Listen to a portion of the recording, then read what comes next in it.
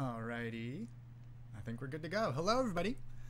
My name is Ian McLaughlin, and I have a PhD in neuroscience from the University of Pennsylvania here in wonderful Philadelphia. And as we inch closer and closer to the light at the end of the COVID-19 tunnel, more studies have been done regarding the consequences of catching the virus.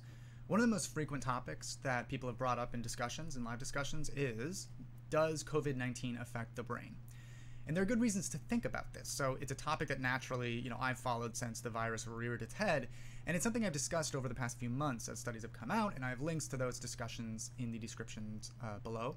But the short story is that from the time that the virus started spreading outside of China, folks in the US and in Europe started noting that there were some people who seemed to exhibit symptoms that would typically be associated with neurological issues. And to be clear, the majority of people who come down with the virus don't seem to exhibit these symptoms, just some of them. But a pretty meaningful proportion of people who do catch the virus do exhibit symptoms like impaired consciousness, headache, confusion, stroke, and perhaps most infamously, the loss of the sense of smell, or anosmia. And so, autopsies of people who were done, or who were lost due to COVID-19 have found RNA transcripts of the virus in various parts of the nervous system, including the olfactory bulb. And the most recent study I discussed found that a specific component of the virus, a part of the spike protein, which you can see these little knobs on the outsides of the ball there, a specific component of the spike protein has been found in the brain tissue of animals, suggesting that if this component of the viral particle is disassociated from the viral particle, it might be able to gain entry into the brain. And I've linked to that discussion below.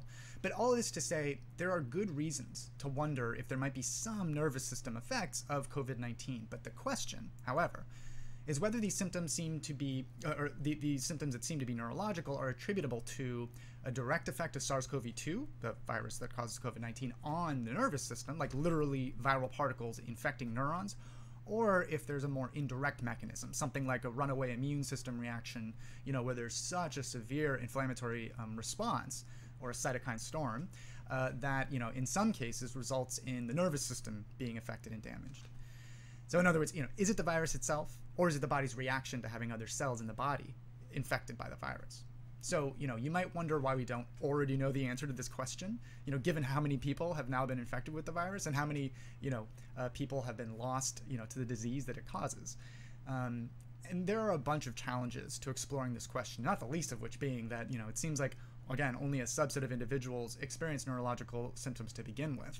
And then of those individuals, only a subset are lost to the virus, of course, and then only a subset of those who are lost are scientifically evaluated. Well, there was a study that was published in the Journal of Experimental Medicine, right here, you can see, that explores this question. And so, the fundamental strategy that this group uses revolves around a method that's called organoids, or a method that uses something called organoids. And so at its simplest level, don't worry, I'm not going to go too deeply into organoids, it's just a miniature version of an organ, right? The idea is basically to grow a small version of an organ outside of an organism. Right? So if you're interested in understanding the biology of like the human gastrointestinal tract, right, or the gut, instead of having to study humans, which is a messy and difficult business, you can just grow a miniature version of the gut in a petri dish. That way you can explore any question that you might have regarding how various molecules interact with the biology of the gut without either having to like find the perfect population of humans who happen to be exposed to those molecules, or, figuring out a way to get them to agree to being exposed to those molecules, right? And so, to be clear, these are, there are organoids that have been produced for multiple organ systems, right? But of course, for our purposes, it's the organoids of the brain that are directly relevant, right? And so in neuroscience, we very regularly accept, suboptimal conditions when conducting experiments. And these concessions that we make come in multiple forms. One form is when we work with animal models to understand how a given drug or environmental treatment or whatever affects humans. While the brains of a human and a chimpanzee or a rhesus macaque are pretty remarkably similar, the differences are obviously pretty meaningful. After all, there are some pretty substantial differences between how humans behave relative to literally every other primate, including our two friends here. So, in 2008, some biomedical scientists in Japan at an institution called the Riken Center, which is one of the best biomedical institutions in the world, they developed this strategy of using human stem cells that organize themselves into structures that sort of resemble a brain, And so just to give you an idea of what these organoids look like, this is an image that I got from an article in Quanta magazine by Jordana Sepelwicz, I believe, Sepelwicz. And I've linked again to that article in the description below. So what's the appeal, right, of working with organoids rather than just neurons that are sitting in a petri dish, right? Why these instead of just neurons? Fundamentally, it's because, you know, the cells that compose an organoid, you know, literally those are the little blobs that you're seeing in that petri dish. They're living in an environment that's quite a bit more similar to the brain than, you know, if they were to just be sitting disassociated or very loosely associated with one another in a petri dish, right? The neurons in an organoid are able to form connections with each other in 3D space, and, you know, they can influence and interact with each other. So, you know, studies of how those neurons react to various treatments, whether it's a specific drug or a hormone or you know, a change in the environment, or most relevantly to the paper I want to discuss today, exposure to a specific virus, those studies will yield results that are, you know, more similar to how the neurons in the human brain would respond than if we were to just, again, you know, study a collection of neurons that aren't all surrounded by other neurons and other brain cells, you know, in a petri dish. So, you know, in other words, like an organoid is like studying a version of an organ that's somewhere between studying, you know, just a set of cells in a petri dish and studying the neurons in the brain of another primate of some kind or a human. So, you know, and also these cells are alive, right? So they're not dead. So there's like a whole interesting conversation to be had regarding the ethics and the neurophilosophy of neuronal organoids that involves questions like, what do we consider to be consciousness? And what do we consider to be conscious, right? And just to sort of tease this topic, because it is pretty fun, let's imagine that, you know, some of those neuronal organoids in that picture are about the size of the brain of a second trimester fetus, right? Of course, it's not inside of a developing body, or it's not inside of a body, not in the womb, but it's just sitting there in a petri dish. Or what about a third trimester fetus? Or assuming that science, you know, progresses sufficiently, what about a 6-month-old human baby, right? What would the experience of those organoids that aren't inside of a body or in, you know, in a developing in a womb, what would the experience of that complicated of an organoid be? You know, to be clear, like, I think a lot of the concerns regarding this topic aren't actually worthwhile. We don't really need to worry about them too much, but, you know, at least at the current state of the science. But, you know, I just couldn't help myself, you know, just put a little philosophical pin in that topic right there. So anyways, back to the topic at hand. So this group, evaluating whether SARS-CoV-2 or SARS coronavirus 2, the virus that causes COVID-19, this group evaluating whether it's capable of infecting neurons worked with organoids to help answer the question, okay? And it's worth noting that this is not the first time that brain organoids were used to understand the interaction of, you know, a specific virus and neurons. Do you remember the Zika virus? You know, couldn't be blamed for you know, forgetting all about the Zika virus. But there was an epidemic around 2015 throughout South, Central, and North America, as well as in the Caribbean. And it's just like, it's a super strange virus, and it's totally unrelated to coronaviruses, you know, like while, you know, SARS-CoV-2 is a coronavirus, it's more closely related to like the dengue, yellow fever, and West Nile viruses. And it's spread by mosquitoes, and it doesn't necessarily cause a particularly severe reaction, but it turned out that if pregnant women became infected, it was possible that a developing fetus might develop microcephaly, which is essentially like a restriction of head growth, which inevitably restricts the development of the brain, right? You just don't have enough space. I'd all but forgotten about Zika by the time COVID-19 reared its head, but I now remember that my wife and I, you know, while we were working on making a new human, we decided to turn down an incredibly generous invitation by some friends to visit their family's house on the coast of Mexico, specifically because of Zika. But anyway, so during the Zika virus pandemic, particularly, you know, given the incidences of microcephaly, there was interest in understanding if the virus was able to interact with the nervous system. And just like the paper I'm discussing now, biomedical scientists used organoids to try and answer those questions. So we're now in the midst of a global pandemic, right? And there's, you know, more than enough reason to be concerned about possible central nervous system effects. And so a new group has used this same, you know, pretty cutting edge technique to try and understand whether SARS-CoV-2 is capable of interacting with neurons directly. And so this paper asked quite a few questions, but the headline finding of this paper is at least some of the neurological symptoms of COVID-19 that some people exhibit may be due to, and I'm going to quote here, consequences of direct viral invasion of the CNS, central nervous system. Specifically, our work experimentally demonstrates that the brain is a site for high replicative potential for SARS-CoV-2. We further show that SARS-CoV-2 causes significant neuronal cell death in human brain organoids.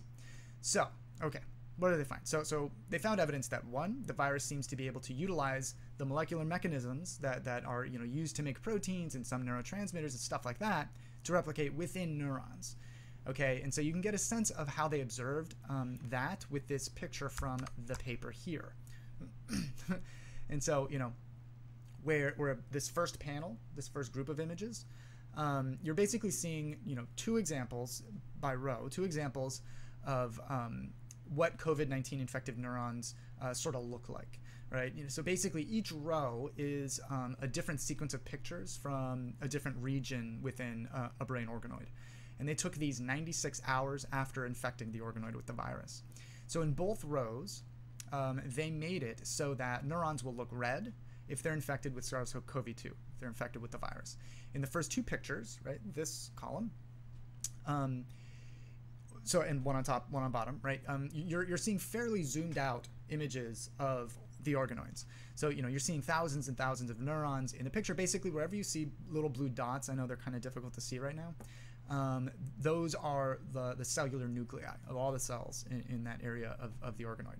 The next two pictures in this row, the ones in the middle, right? You're seeing neurons that have been turned green, essentially, by making it so that anywhere there's either SOX2 or MAP2, right, you'll see green. So this is fundamentally a way to identify the presence of cells, okay? And then, as is the tradition, of course, the virus is red, or the presence of the virus is red. So, and then in D, so that's this one over here, I unfortunately cropped off the letters there, but on this image here, you're seeing a very zoomed out picture of a whole brain organoid where, you can see the infestation of mostly the outer layers of the organoid with the virus. And by the way, I'd never allow such poor tiling to leave my microscope room. You can sort of see like the little squares of images that were tiled together. And that's due to poor shading and stitching, but whatever, that's besides the point. But the point is here that you can see that, neurons in this or in these brain organoids are certainly capable of being infected by SARS-CoV-2. They're capable of being infected. So that was the first finding. The second finding in this group's paper was that neuronal loss has been observed in patients who were, lost to COVID-19. And it turned out that their organoids exhibited neuronal cell death as well. And so their findings were a bit more complicated than that, but it seemed like infected neurons somehow change their local environments, their microenvironments, such that their neighboring cells are negatively affected. And you can get a sense of what that is in these pictures here. So just as in the last couple of pictures, these are like pretty zoomed out pictures of their organoids, but there are two primary differences between these two pictures. So first, the image on the left is a mock infection, meaning that it's not been infected with SARS-CoV-2. Image on the right is of an organoid that has been infected with SARS-CoV-2. And then also in both, right, you can see that they're staining for, they're identifying the presence of tunnel, right, which is basically a test to detect whether a process called apoptosis is occurring. And apoptosis is essentially a process by which cells in the body die. Essentially any kind of cell in the body can do this, can undergo apoptosis. And then, so as you can see, there's considerably greater presence of tunnel in the organoid infected with SARS-CoV-2 relative to the one that's just mock infected, suggesting that the virus does indeed cause neuronal cell death. And by the way, you likely hear people pronounce this word as apoptosis, and despite its spelling, that's actually the incorrect pronunciation. It's actually supposed to be pronounced apoptosis. It's a cool Greek word that refers to the falling of petals from flowers or leaves from trees.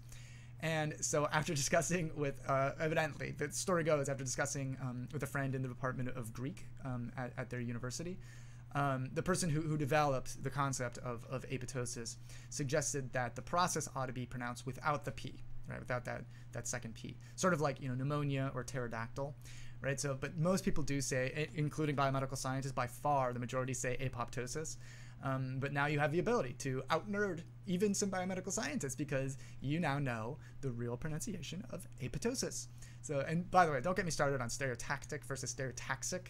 That's an even nerdier debate, and probably less interesting to essentially everybody, including scientists. But anyway, so The third thing that this group explored was whether the ACE2 receptor, right, which is the thing that we're pretty sure SARS-CoV-2 needs to be able to interact with to infect any given cell, is present throughout the brain. So this group found that the ACE2 protein was detectable in their organoids, suggesting that it may very well be present in neurons within the brain, rendering them vulnerable to infection with the virus. Totally makes sense.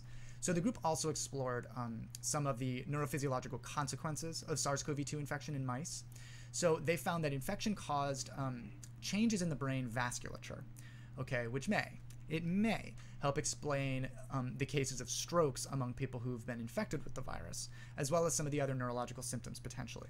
So evaluations of people who were lost to COVID-19 have found evidence of the kind of damage that's associated with strokes, specifically ischemia, without any detectable blood clots. And that's what this group observed as well in their study. So in other words, it seemed like small areas of neurons were damaged in a way that might resemble a stroke, but there weren't any of the typical signatures of, the typical things that cause strokes. So it's possible that the virus itself may produce this damage in some way without technically inducing a stroke, or technically inducing an ischemic stroke.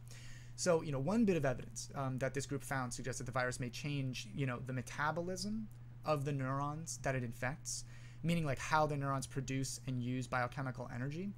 And then because of that change, the neighboring cells are robbed of their energy supplies that they're used to receiving, and then results ultimately in the eventual death of those neurons, the apoptosis of those neurons. And so, it's worth mentioning that this group assessed the brains of 3 patients who were all lost to COVID-19, all of whom were admitted to the ICU. They were sedated and had to be ventilated as a result of respiratory failure. And they assessed their brains, right? And they found that at least a part of the SARS-CoV-2 virus was detectable within various parts of the brains of these patients, which, corroborates past findings. So to quote Dr. Kyla Bilguvar, an associate professor at Yale, quote, "Our study clearly demonstrates that neurons can become a target of SARS-CoV-2 infection with the devastating consequences of localized ischemia in the brain and cell death. Our results suggest that neurologic symptoms associated with COVID-19 may be related to these consequences and may help guide rational approaches to the treatment of COVID-19 patients with neuronal disorders." Okay, and then Akiko Iwasaki, who is a professor, very senior professor in the Department of Immunobiology and Molecular, Cellular, and Developmental Biology at Yale, pretty big department. She was quoted as saying, quote, "Future studies will be needed to investigate what might predispose some patients to the infections of the central nervous system and to determine the route of SARS-CoV-2 invasion in the brain." Okay, so what does this all mean? So first, this really isn't a virus you want to catch, right, if you can avoid it. It doesn't seem like everybody is susceptible to these neurological symptoms. There's a fair bit of accumulating evidence that at least some people are susceptible to having the virus infect neurons in the central nervous system. It also proposes a possible mechanism for how it is that the virus might cause neurons to ultimately die. So basically, by infecting neurons, it creates a local environment. It modifies the local environment within the brain that's devoid of specific or sufficient nutrients surrounding neurons, right? And so, ultimately, that ends up starving those neurons of the nutrients they need to survive. And so, I don't think that we can be entirely confident that this is the definitive mechanism. But the study certainly suggests that it's the case, and it would absolutely make sense given just how general and indirect a mechanism it is. It's still not a direct mechanism of the virus directly infecting neurons. Rather, it's a sort of secondary consequence of infection. So the takeaway here: keep wearing your masks until and after you get your vaccine. Anybody telling you that you no longer need to wear a mask after you're vaccinated, they're just wrong, and it's irresponsible. And asinine, particularly people who have medical training, to be making that suggestion. My parents got their first vaccine a few days ago, by the way. Do everything you can to get the vaccine, right? My parents, got their first vaccination a few days ago, and I couldn't be more thrilled about that. And by the way, just as an aside, they haven't experienced any sufficient or significant side effects, right? And I suppose that's not particularly surprising, given that from the data that we have from the trials of both vaccines, although I think it was particularly the Moderna vaccine, which is the one that they got, it seemed that younger people tended to experience side effects more frequently with the vaccine that they received But you know, regardless, it's encouraging that, you know, my parents didn't have any side effects from the vaccine. So, anyways, good luck. I hope everybody stays healthy and, you know, relatively sane until we can all get our vaccines, which is coming soon, hopefully. Fingers crossed, knocking on wood, fingers and toes crossed. So let's start the live half. All right. Hello, everybody. My name is Ian McLaughlin, and I have a PhD in neuroscience from the University of Pennsylvania. And just now on YouTube, I talked about a study that just came out, basically, that explored whether SARS-CoV-2, the virus that causes COVID-19, is capable of infecting neurons, and what the consequences of infection by those neurons are. It's a really cool study, and I sort of got into the nitty-gritty details of at least some of the findings, some of the main findings, as well as organoids, which are basically like tiny little brains that are grown in a petri dish. I sort of like just tickled the philosophical questions that people can have about organoids. Oops, all right, let's turn that down. Duh. Hello, Lady Aspen. Oh, my parents live in Colorado, not in Aspen though. Aspen's beautiful. Does it cause breast pain? Does COVID-19 cause breast pain? I have not seen any reports that it causes like specifically breast pain. But you know, I wouldn't put it past this virus. This virus is capable of doing some really weird things, really strange things in different people. So you know, I can't tell you no for sure. I can't tell you yes for sure. But I wouldn't be surprised, particularly if the breast pain is occurring with other symptoms, right? Particularly fever. Okay, we're getting a call. Awesome. I love it when we get calls. Looks like we're connected. So is your name Andrea? And if that's your name, where are you calling from? Oh, I got the vaccine. You got the vaccine? Yes, I got both doses. That's awesome. Congratulations. How long ago did you get it? Probably about a week and a half ago was the second dose. The second dose. And so did you experience any like any sort of unpleasantness at all, or was it just fine? Yes, for the first one I felt very flushed, kind of almost like a fever. Okay. And then the second one, I had almost like a head cold in a way, but without sniffles, just headache, very tired, but a little bit warm. And then that was about it. Shoulder was very sore each time, very sore, like I had done a workout. Okay. Well, yeah, that's pretty much what's been reported. All right. Well, I'm actually, I see some of the comments. I'm actually a trans woman. Okay. Yeah, don't worry about comments. It's just the internet. Okay. Well, that's interesting. So, but now you feel pretty much fine? Yeah, I feel fine. Very fine. It lasted about maybe 24 hours, and then that was about it. That's fantastic. Well, congratulations. Yeah. Hopefully more of us will get it. Yeah, absolutely. Yeah. As soon as I can. Yeah, so it seems pretty well. I hope that it works. I'm curious about the different strands. If that's gonna, you know, it should be able to fight off and prevent those proteins from, you know, getting us sick.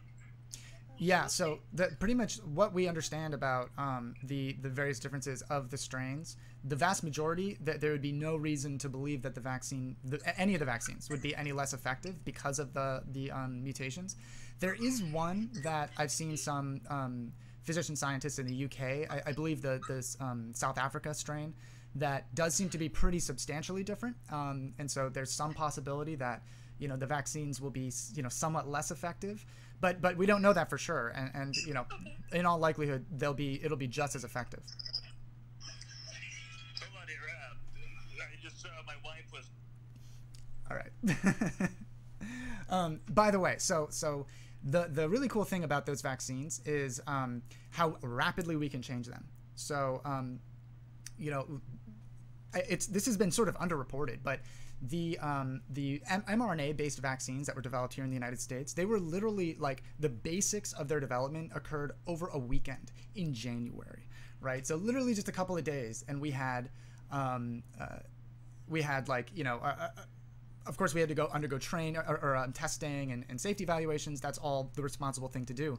But what that means is that, okay, let's say we find out that this South African variant, or there's a couple. There's the Kent variant from the United Kingdom that has been detected here in the United States. It's probably been here for a pretty long time since we've been doing such an atrocious job of genetic surveillance.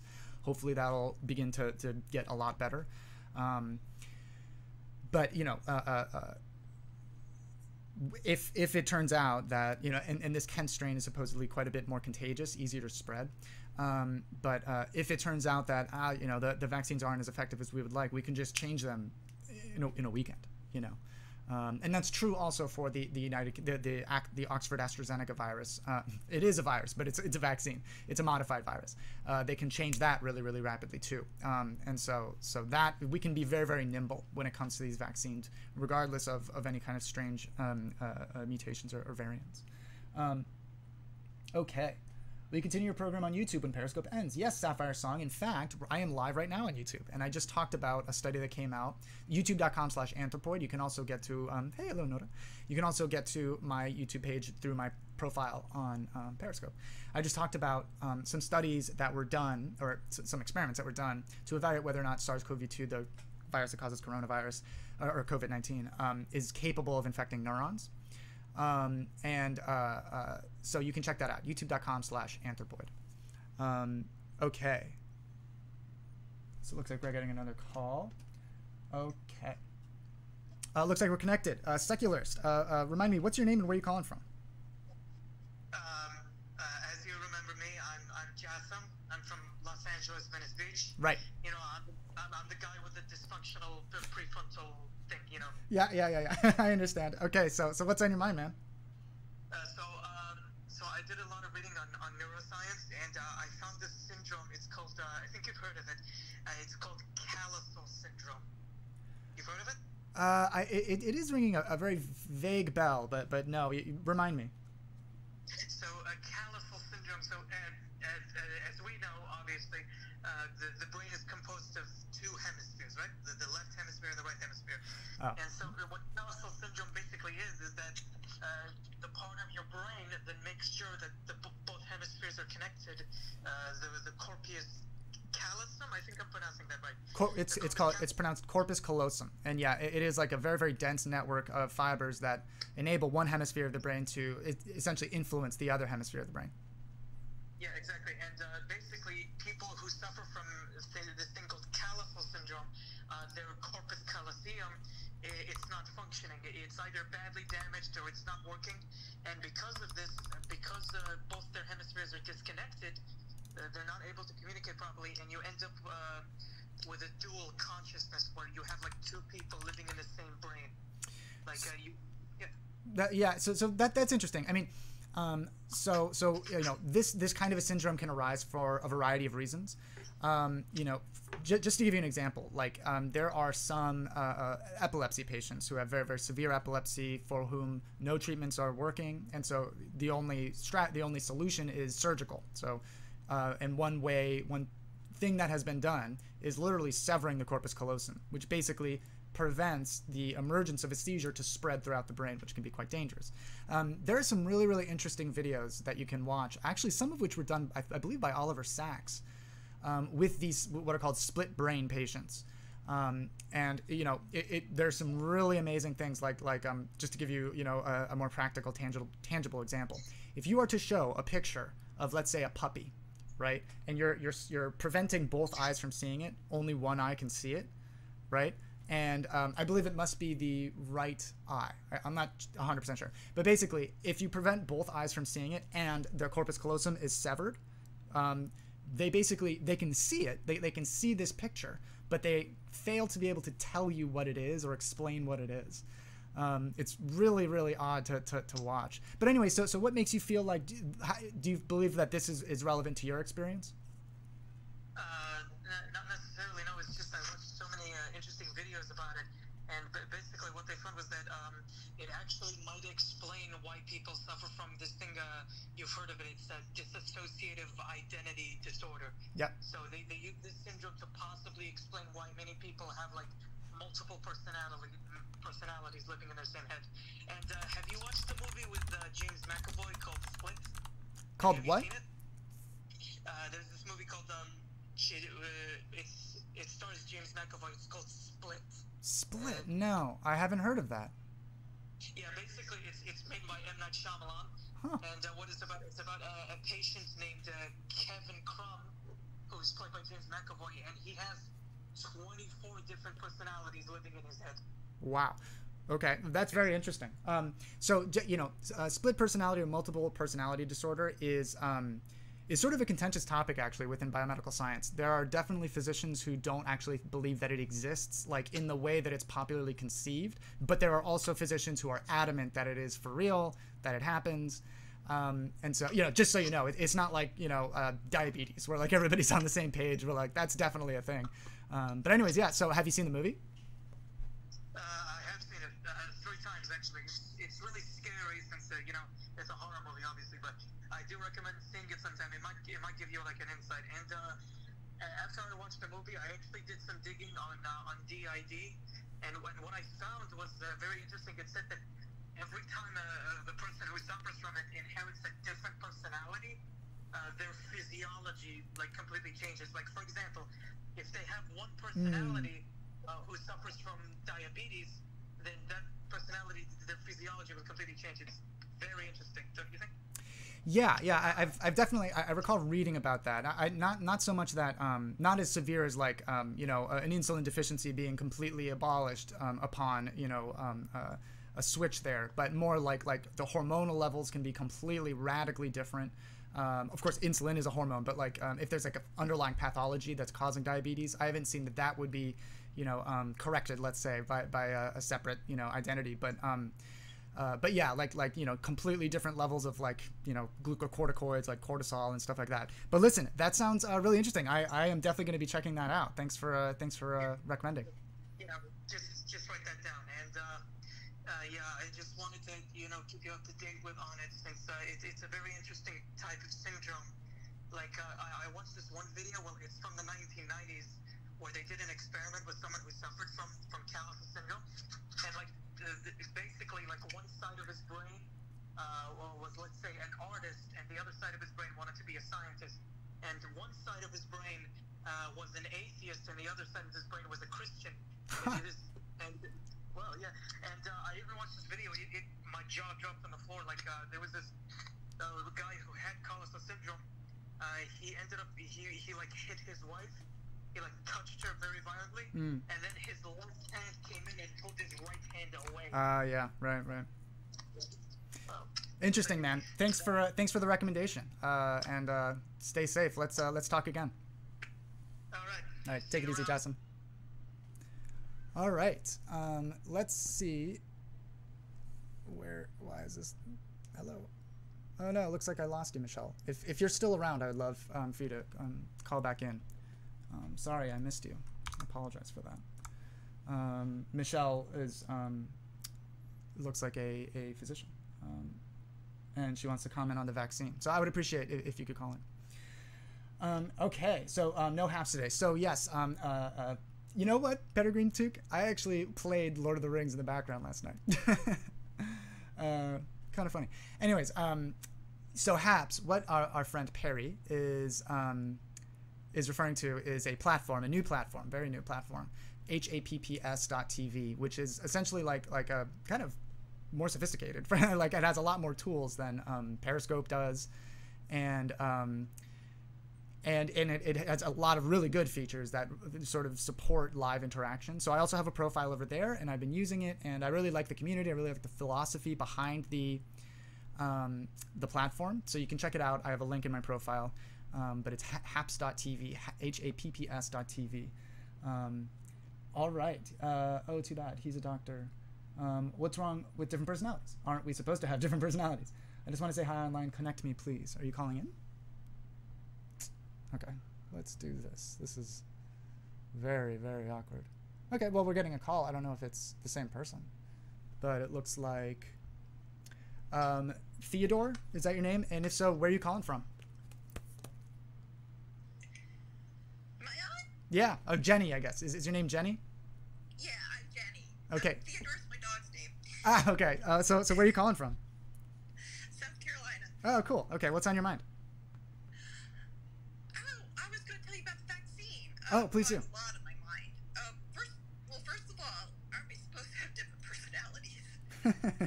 Yeah, I mean, so this is like a referring to people. Generally speaking, these are people who have been severely traumatized, and it becomes an almost pathological.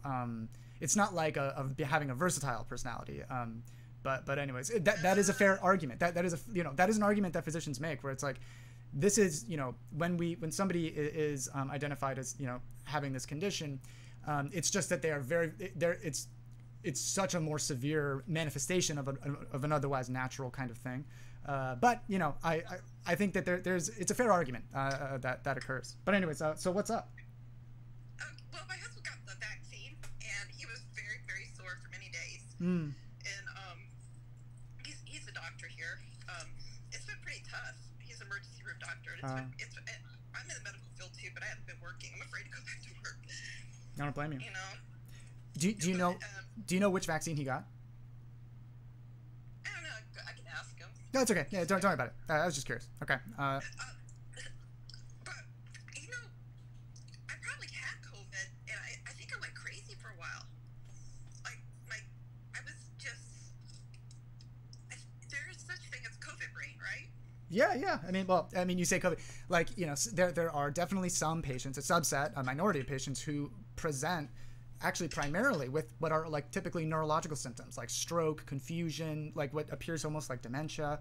And then generally speaking, and then of course the sort of infamous anosmia, or the loss of the ability of the sense of smell. But generally speaking, then, the symptoms progress and people develop fevers and the sort of more standard, COVID-19 kind of repertoire of symptoms. But so yeah, I mean, well, what makes you feel like that, like your bout of this symptom had anything to do with COVID-19? Because, well, I went to Disney World. Oh, okay. And I was just bold, and I started to dance. And because, my world was falling apart, and I got escorted out by security. I mean, who gets escorted out by security for dancing at Disney World? Wow. Okay. So, they thought I was manic, but I wasn't. Huh. There's just been a lot of trauma and death, Yeah. And I thought, well, I can go to Disney World and be happy. No. Well, I'm glad you made it out okay. It sounds like you're doing fine now. I did, my taste buds changed, but my perception changed. Like, I feel like I'm starting to come back down, but I feel like permanently, like, my brain has changed. Like, I'm just a different person. And my taste buds changed. Everything, I had all the regular symptoms, but I know I'm not the same person I used to be. Huh. I'm sorry to hear that. No, it's probably a good thing. Well, I think that would put you in the minority of people who would consider it to be a good thing. But hey, it's silver lining. Well. Yeah, I can't sleep very well. That's one thing. No, I don't live in Florida. I live in South Carolina. Yeah, I'm having trouble with sleeping. And that's new? Not new. No. Just, I wake up like in sweats. And then my anxiety has gotten a lot worse. Have you been evaluated by a physician? I went to my doctor, thought I was crazy. Okay, well, huh? He's my friend too, so it doesn't help. Oh. Like, yeah. I see. I mean, what are they gonna say? They're gonna agree with you until you're crazy, But my anxiety has gotten really, like, I'm almost like a little. Well, I guess when you've had a lot of deaths in the family, I guess that's normal. And I wasn't joking about like left breast pain. Okay. I'm not joking about that. I don't know if that has something to do with the connective tissues or something. I mean, it's not something I've seen reported. So I'm purely speculating here, but I could imagine there being some kind of inflammatory reaction or even endocrine reaction that, you know, have you been evaluated for lumps and stuff like that? My husband has done evaluated. That. Yeah. He's like, get away from me, pervert, you know? Okay. I'm telling you, I have no filter anymore. I'm probably just... Well, you seem very delightful, but there is evidence. So, you know, on youtube.com/anthropod, I did just talk about a study that was published like maybe 2 days ago or so that showed that SARS-CoV-2, the virus that causes COVID-19, is capable of infecting neurons and is capable of inducing neuronal cell death, not necessarily directly by the virus, but by altering the environment within the brain that then can cause neuronal cell death. But, you know, have you had any kind of like antibody tests? Like, has anybody tested if you have antibodies against COVID-19 or SARS-CoV-2? No, I mean, there's no point. He comes home. It's just no point. I mean, of course, we've had it, or we're gonna get it, because he's in the midst of it. You know, he even said there's no way none of us have had it. Yeah. I think I'm more impulsive, and definitely, I don't know. It's almost like I've been in like sort of a dream state, like an altered state of consciousness. And so, have you seen a psychiatrist? No, there's nothing wrong with me. Well, it doesn't necessarily have to be anything wrong with you, but you know, if let's just say if you were like my sister, right, in my family, I would definitely make the same recommendation, just so you get a sense of what's going on, and you know, maybe it's totally unrelated to COVID-19, and hey, maybe it's totally benign and whatever. You're just, you know, continuing to mature and change as you age, right? But maybe it's something else, and you know, you just want to make sure you catch it. It's definitely not psychosis. Okay. It's not. It's been stress and a lot of death in the family. I can't see my family, blah, blah, blah. But, you know, I resent when somebody jumps to psychosis, because I know what that is. Yeah, no. Medically trained. No, somebody on here just said psychosis. You know what? That's rude. Well, it's not necessarily rude. I mean, psychosis is extremely common. I was surprised to learn that like something like a third of people at least will experience psychosis at least one time in their life. But anyways, you know, listen, Jenny, you seem very lovely to me, and you seem like you're doing just fine. But you know, if you were in my family, I would absolutely recommend that, you know, you just check it out. You know, maybe it's totally fine, and who cares? And you know, what couldn't hurt? Listen, if you were in the Middle Ages and people were dying around you, Of like, course.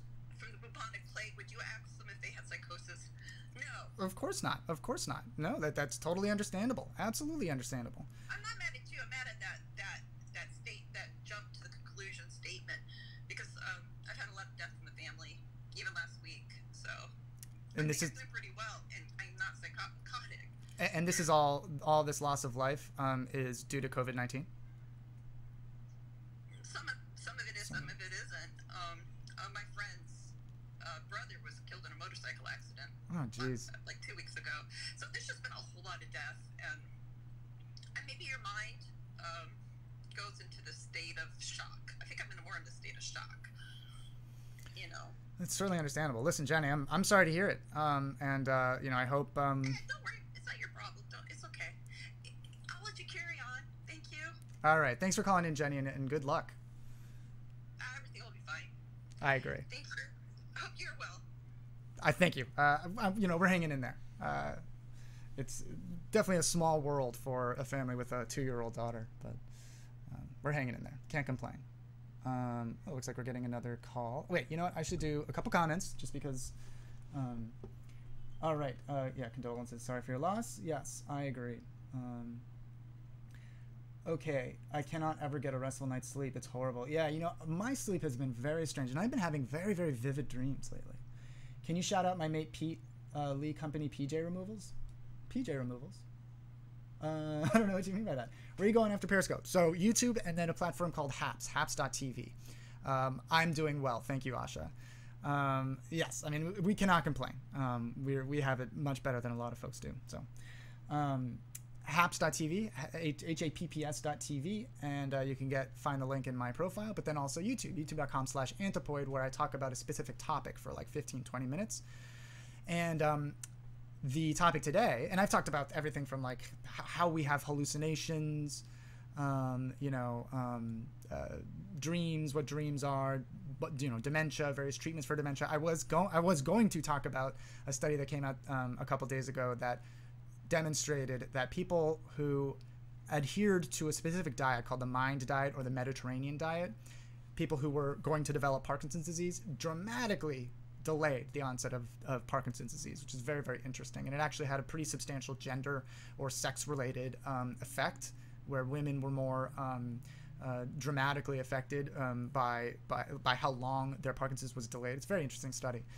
But anyways, yeah, so I talk about that kind of stuff on YouTube, but then on haps.tv, we do more of the the plan is to do more sort of live interaction. And what's nice is that it has a bunch of tools that will enable me to actually include pictures and stuff like that. So yeah, you can check both out through my profile page. All right. Oh wait, one last thing. Okay. Let's see. So it looks like we're getting a call from a gentleman named Charlie, I assume. Charlie, is that your name? And if so, where are you calling from? Good afternoon. It is my name, Charlie, and I'm calling from Huntington Valley, Pennsylvania. Oh, cool. Okay. So what's on your mind, Charlie? So the first thing I wanted to ask is, and I asked this in the chat once, but can you learn temperance and bravery as a habit? Is that something you can learn? So when you say, how are you associating those two things? Let me ask it this way. What precisely do you mean by learning those traits? So at one extreme, I have a picture of total cowardice. And at the other extreme, I have a picture of recklessness. So somewhere between those two lies bravery. Mm-hmm. Now, if I wanted to learn how to be brave, what steps would I have to take? That's a really, really interesting topic. And I do recall you bringing this up. So, human traits like bravery or courage or cowardice, they're the byproduct of a very diverse constellation of brain regions, but then also life experiences, and obviously genetics as well, right? Just to give you an example, let's talk about a related primate, right? Chimpanzees. Chimpanzees are also have somewhat of a similar kind of social organization, not exactly the same as humans. Humans are kind of unique among the primates, but it's a competition species where mating is only available to some of the male chimps, and they have a sort of alpha structure where there's a dominant chimp, and then as they get older, that dominant chimp is then challenged by another chimp, and then if that chimp wins, that chimp becomes the dominant chimp, and they get to mate a lot. And so it turns out that, generally speaking, the dominant chimp will tend to have higher levels of testosterone than the subordinate male chimps. Well, I guess the female chimps too, but they're not the ones competing. And so it turns out that if you were to then give one of the subordinate chimps extra testosterone, if you were to increase their testosterone levels to be at or above the dominant chimp, what do you think happens when scientists do that?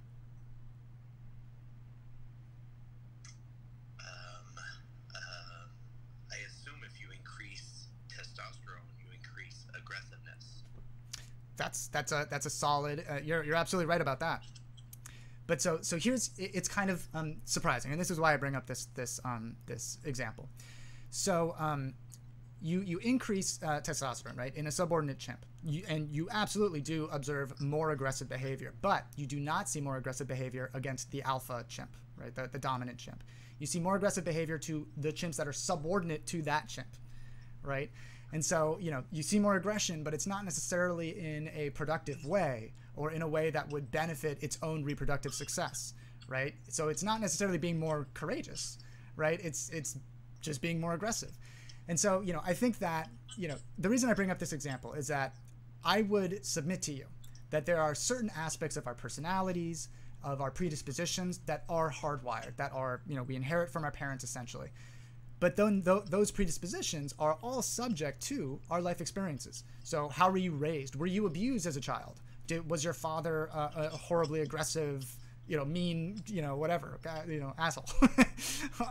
Or, was your father, not particularly assertive, not particularly ambitious, all of these types, and that's just one very, very small example. Like, what were your experiences in school? Were you bullied? All this kind of stuff, right? All of that is sort of, it's like water flowing over a mountain, right? The mountain determines where the water ultimately ends up, but the water is going to flow down the contours of that mountain. And so, it's courageousness, bravery. It's inevitably going to be a byproduct of life experience influencing and responding to your predispositions. And so if you, let's get down to brass tacks here. So like, if my goal was to try and emulate more brave behavior, be more courageous, what I would probably do is find, people whom I consider to be courageous or admirable in their bravery. Or, I would look to literature and fiction and identify some, traits of characters that I would like to emulate, and then just try and emulate them, right? Like, that would be my strategy. There's not much you can do about, how much testosterone levels you have, circulating. You can do a little bit. You get enough sleep, you do some resistant exercises, all of that kind of stuff helps, increase testosterone levels. And obviously bravery and courageousness is not just solely a byproduct of testosterone, though I would suspect that it's a pretty important part of it, at least for males. But so you can't really do much about that, right? Unless you want to artificially influence those levels. But what you can do is modify your environment, modify the information, influencing your brain by seeking out, examples of human behavior that you find to be worthy of emulation or good manifestations of bravery. That's what I would do. But I can't tell you specifically, like, you got to do 15 jumping jacks, you have to drink a lot of milk, and you have to, it's like, it's not going to be something that simple. But so what do you think? I think it could be learned just like any other behavior with repetitive acts of bravery. I believe that it can be learned. I would. Oh no, we just lost connection. Well, I mean, fundamentally, I do agree, right, that you can, human behavior, a lot of human behavior is learned. Arguably, a greater proportion of human behavior is learned than is inherited, right, genetically. There are studies, stepping aside of or from bravery and courageousness. Depression can be, there's evidence that depression can be a learned behavior or a learned trait. And there's actually an ongoing debate right now in neuroscience as to how much depression is genetically transmitted versus environmentally or behaviorally. The same here's an interesting other example. So schizophrenia. We know that there's a pretty substantial genetic component to schizophrenia, right? We know that, if you have an identical twin who's genetically identical, that's what makes an identical twin identical. You have all the same genes. If you have an identical twin who develops schizophrenia, you have a 50% likelihood of developing schizophrenia. It's around that number. If you have a fraternal twin, I guess, then you have about a 25% chance. If you just have a sibling, it's about 12.5. If you have a half sibling, it's something like 7 or something like that. And then just compared to just any random person off next to you on the street, it's about 1 to 2%. But through adoption studies, we've learned that if a person who is an identical twin is adopted, and they try and never do this anymore, but they used to sometimes separate identical twins, and one of them is adopted by a family that, let's say, one of them develops schizophrenia, so that one of them has schizophrenia, right? These are genetically identical individuals. One of them is adopted by a family with no history of schizophrenia or any psychiatric illness whatsoever. But then the other one is adopted by a family with family members who have schizophrenia. And not necessarily like the parents themselves have schizophrenia, but just a sort of family background of schizophrenia. The likelihood that other twin is going to get schizophrenia just like their sibling did, goes way higher than it would otherwise, suggesting that in addition to a genetic predisposition to schizophrenia that can be inherited, there's an environmental predisposition that can be learned, right? So in other words, a condition that is very biological in nature, right? That does have a genetic component to it, also has a very meaningful environmental component to it. Schizophrenia is really interesting. We can learn a lot from it. Like, there are some really interesting studies. You know, you might remember, what are they called? They're called, what are those blots? Those, geez, you know, those like blots where they look like butterflies, you know? Not Mandelbrot. I keep wanting to say Mandelbrot. Rorschach. Rorschach tests. It turns out that if you give a family, right, who has a family history of schizophrenia, but nobody in the family has been diagnosed with schizophrenia, you will tend to see similar sort of idiosyncratic interpretations of Rorschach's. And I say idiosyncratic, like they're thinking in a slightly unique way, you know, a way unique to a family that has no family history of schizophrenia, but they're doing it in a shared way. So it's almost like enriched interpretations. And so there is, you know, this very important environmental component to it. And so I would suggest to you that, you know, while bravery and courageousness obviously isn't like a pathological state, you know, just like schizophrenia, just like depression, just like all these other very complicated human behaviors and conditions, those other traits can also be affected pretty dramatically by the environment, which includes learning, you know, learning from examples and stuff like that. Okay, so if you're a scientist, you should know that a cure for a deadly virus can't be that quick. Well, yes, we don't have a cure for the virus. There is no cure for COVID-19. What we have is a vaccine, or we have multiple vaccines that also happen to be extraordinarily effective. That is not a cure. So, you know, there will be some people, very, very few people, something like 5 out of 100 people, who will catch COVID-19 and develop symptoms. There is no cure for them. We have treatments. We have essentially palliative treatments to, you know, ventilation, you know, for rather severe cases. But, you know, we have various drugs that are essentially anti-inflammatory drugs. And, you know, but that's pretty much it. So there is no cure. There is a vaccine. And that's why you should get the vaccine, because you do not want to be in a situation where you have COVID-19 and there's no cure for it. Thank you for, yeah, Rorschach. Yeah, thank you for reminding me. Alcoholic father, son number 1 becomes an alcoholic, and son number 2 never drinks in his life. Why? Yeah, that's a great example. Definitely addiction has a very, very significant environmental component to it. And, you know, fundamentally, so there could be a lot going on there. So, first of all, we know that there's a very substantial genetic component to addiction, right? And this has been demonstrated at multiple levels of biology. You know, for example, you can inherit certain versions of receptors, neurotransmitter receptors, dopamine receptors, you know, mu-opioid receptors, a variety of them. And we know that if you, nicotinic acetylcholine receptors, we know that if you have some of these variants, you're much more likely to develop a substance use disorder with any given substance, or with one or another substance. So that's genetically transmitted. That's essentially an immutable characteristic of our biology. However, right, that is subject to, there's, as always, a gene-environment interaction. That's sort of the phrase that we use to refer to the interaction between your biology and your environment. And, you know, but so when it comes to a family, right, just, you know, you don't inherit all of the genes of your father, right? You inherit approximately half, not quite half, but approximately half. And so, you know, it's just as likely that a sibling will have inherited whatever genetic predispositions the father had to alcoholism or addiction, as they did not if their mother never, you know, developed a substance use disorder. So it could just be, you know, by the numbers, you would actually expect that one sibling would inherit that predisposition, whereas one wouldn't. But let's just say they both did inherit the predisposition. Very, very possible. And there's multiple genetic predispositions. It's not just like one receptor is the alcoholism gene. It's not like that.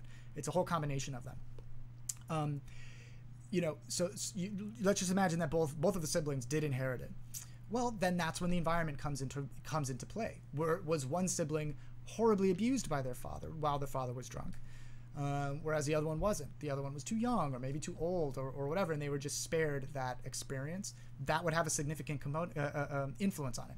And here's another example that doesn't have to do with addiction, but it's essentially the same fundamental dynamic. So there's a huge study that was done in New Zealand. I think I talked about this last week, that basically was interested in trying to identify a depression gene, right? A genetic basis for depression. And, they scanned a whole bunch of different genes, and it turned out that the one that they identified as most commonly exhibit present in people who exhibit depression were related to serotonin signaling. Hey, perfect. That makes sense. Finally, something in neuroscience that makes sense. But it turned out that this gene alone did not predict whether or not somebody would develop depression. It wasn't enough, right? Rather, what did predict whether or not somebody would have depression is if they both had that version of that serotonin-related gene and experienced some kind of childhood trauma. If you had both of those things, 2 hits, then they could predict if somebody would develop depression. Same type of thing, right? So there is this predisposition that somebody has, and you wouldn't even know it's there unless a certain event in the environment triggers the manifestation of that predisposition, right? So, in the absence of, put it this way, you can inherit a predisposition to opioid addiction or nicotine addiction or alcohol addiction. But if you are never exposed to those substances, you wouldn't even know it, right? Now, it's a little bit more complicated than that, because oftentimes these predispositions come in sort of buckets, right? Where if you're predisposed to, let's say, addiction, you also may be predisposed to ADHD or, various other, various other psychiatric conditions. Not necessarily, but they tend to sort of come together because all of these systems influence one another, of course. But, fundamentally, is somebody going to develop a nicotine addiction if they've never experienced nicotine? No, right? So similar type of environmental exposure. There's people chatting on YouTube. Thank you for the comments, everybody. youtube.com/anthropoid. Hey, good to see you. Not sure if it's me, but the volume is quite low, very low. Uh-oh. I'm sorry about that. Maybe this'll help. Boom. Toast. Okay. Are you planning on getting the vaccine when you are eligible to get it? I am planning on getting the vaccine the moment I can get it. I've registered for the vaccine in Pennsylvania, although it's not quite registering really. And I've also registered in New Jersey, which is where I work. My family were in essentially the lowest risk category. Not quite the lowest, but pretty close. My wife and I are fortunate to be healthy. We're both relatively young, in our 30s. We have a daughter, so that does sort of influence probably our sequencing. But the only other option that I might have is through my work, which is for the state of New Jersey, the New Jersey legislature in particular. And so it might be the case that, because I'm technically working for the state, I might be able to get it a little bit earlier, which, if I can, I will get it. And I don't care if it's the Moderna vaccine. I don't care if it's the Pfizer vaccine. Just give me the vaccine. It is absurd how few people have been vaccinated in this country so far. It is absurd. It's embarrassing. And it is a failure. It's a failure of government. Flat out. It's a failure. Don't get me started. But anyways, yeah, I am going to get it as soon as I possibly can. What comments is he reading on what platform? I checked Periscope and Haps and I don't see him live. Oh, really? Well, I'm on Periscope, but I'm not on Haps. So Sundays are for now at least, going to be exclusive to YouTube and Periscope. I think I missed the point of your question. He's live on Periscope and YouTube. Oh, thanks, Frank. I appreciate it. Interesting. I haven't used Periscope. Oh, okay. I followed him on Periscope since he started, and I don't see him live right now. Weird. I'm pretty sure they've just abandoned servicing the platform, which is very frustrating.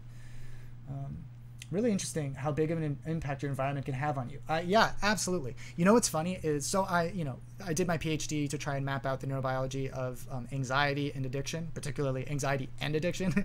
And generally speaking, compared to people outside of neuroscience, I think I tend to think that the environment, that genetics plays a more significant role in human behavior than people outside of the discipline. But relative to people inside of the discipline, I think I tend to think that the environment plays a greater role than they do in human behavior. So I'm sort of in this kind of nebulous middle liminal zone. All right. Oh, Ian, you will break my heart. Okay. Break your heart for what? Don't do this to your daughter. You talking about the vaccine? Well, she can't. She's not going to be vaccinated. I mean, it hasn't been tested in babies. So, I mean, she couldn't get vaccinated if I wanted her to. But if she can get vaccinated, if it's demonstrated to be safe, you better believe she's going to get vaccinated. If you think that that any possible theoretical risk of a vaccine is greater than the developmental risk of a child that's infected with a virus that we barely understand, and I just talked about on YouTube, youtube.com/anthropoid, I just talked about new evidence that shows that the virus can infect neurons and can induce neuronal cell death. Her brain is going to be developing for another 20 plus years. So, you know, the notion, and it is true that children don't tend to respond as severely to SARS-CoV-2, to COVID-19, that as adults, relative to adults. Wow, it's so weird. But that doesn't mean that that they have no reaction whatsoever. It just means that they exhibit fewer symptoms or less severe symptoms. And it's worth noting that some children do die as a result of COVID-19. So, yeah, there is no question that there is no question that you do not want to get this virus. Like it is, we don't understand it completely. It's been around for less than a year. What we do understand is remarkable. We understand so much in such a short time. It's a testament to science, to biomedical science in particular. But there's still plenty that we don't understand. It just hasn't been around for very long. And so, you know, if you think that it's possible that, you know, and I could come up with explanations for why you might be a little reticent, and you know, that's fine. Like scientists have you know, expressed some concern about how rapidly it was developed, or they were developed. But the short story, I'm happy to go into why you shouldn't worry about that. But the short story is you shouldn't worry about that, or you know, that shouldn't be your primary concern about these vaccines. Your primary concern should be, when can I get this vaccine? Okay, as an adoptee, I definitely believe that biology plays a bigger role after meeting my 8 half siblings. Wow, interesting. Yeah. What about 20 years? So you know, the human brain it continues developing well on into your mid-20s. A little bit finishes a little bit earlier in females than males. A little bit. I mean, it's these are like just differences on the margins here, pretty much meaningless. But most notably your prefrontal cortex, which is arguably the most human part of the brain. It's like the most uniquely human part of the brain. And it continues developing until 25, 26, around that time. And so who knows what the presence of this virus or the effects of this virus on just neuronal differentiation, neuronal migration, you know, might be, you know, who knows? Excuse me. All right. The 2-shot vaccine seems like the first shot is to test that you won't have problems or die. No. That's not how it works. So the reason that there are 2 shots is that, and not all vaccines have 2 shots. But by the way, like, I don't know if you've had kids or if you remember when you were a kid, a lot of vaccines have booster doses. Some of them have multiple booster doses year after year. And so this is not unusual. People shouldn't be like freaked out about, you know, the fact that the Pfizer and Moderna vaccines need 2 doses. That's common. The reason that there are 2 doses is that the first injection, it does elicit an immune system response. For sure, like the immune system does respond, but you get a much, and you do get protection from just that 1 dose. So if you can only get, I'm one of the advocates of, if you can only get 1 dose, just get it. But you know, you should want to get 2 doses, because what that second dose does is that it really primes the immune system to very rapidly recognize SARS-CoV-2. And so you have a much more effective immune response. And so that's how you get up these numbers of protection that are up to like 95%. That is wildly effective. It is like superhero stuff, right? Like it's so good. And so that's why we have 2 doses, just because it's more effective than 1. That's why. And who knows, maybe it would be even better if there were 3 doses, right? But it's such a marginal improvement, 95 to 97% efficacy, right? So it's like, just get the 2 doses. But that's why. It is not to evaluate whether or not you're going to die or whether or not it's toxic in you. That is not why we have 2 vaccines. All right. Multiple doses didn't exist 30 or 40 years ago. A lot of things didn't exist 30 or 40 years ago. I mean, the state of medicine 30, 40 years ago, I mean, like, physicians were basically carpenters.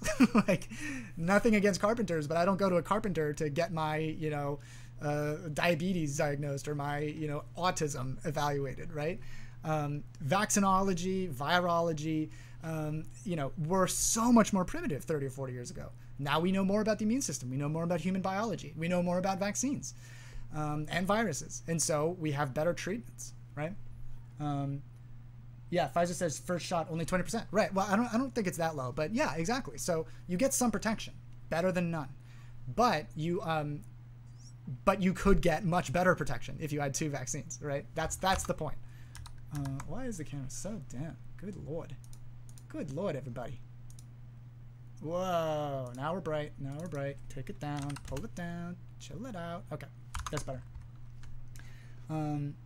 You don't want to get it. Do we want to shut down society because of it? A cost-benefit analysis is bare minimum, surely. You don't want to get it? Well, but if we all get vaccinated, we can open up completely. That doesn't make any sense. All right. Okay. I'm 42. Only received min-1 doses as a babe child. You know, Mona Lisa, I would suggest that you scrutinize that a little bit more closely. I bet you did get booster shots. But, and hey, I'm only about 10 years younger than you, actually less, less years, fewer years younger than you, fewer than 10. But anyways, I got booster shots for sure. Absolutely. Hell, I got vaccines before I went to grad school. When I was in my 20s, I got vaccines. Like, there is a lot of very, very, like, just overt misunderstandings of viruses, of the immune system, of vaccines, that is just wild to me. This virus has brought human society to its knees. It's brought the United States to its knees, and people are still entertaining the notion of not getting the vaccine.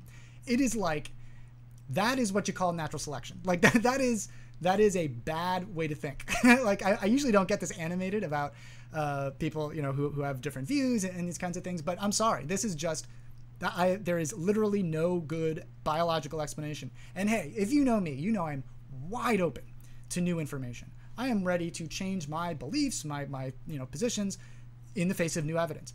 But there's none. There is none. And it's dangerous. That's the other thing, right? If we were just talking about whether or not, you know, free will exists, I wouldn't care so much, right? Because it's not really going to affect your life all that much, unless you're in criminal justice. But I'm sorry, there's just no evidence. And every single argument I've seen is based on a misunderstanding. Every single one. Okay. What is your estimation on going back to normal worldwide? I think, you know, I think it completely depends. I'm not an epidemiologist. I'm also not a physician. But I can tell you this for sure. The faster everybody gets vaccinated, the faster we reopen. Like, it's just a one-to-one relationship. Okay. I wish we did take the natural selection route. There have been lockdowns if we did. It's not logical to take any food or medicine that has only been studied for 8 months. What? It's not logical to take any food that's only been studied. But by that principle, you would never eat anything new, right? Like, you would never try a new food that was just made in a restaurant, like for the first time last week.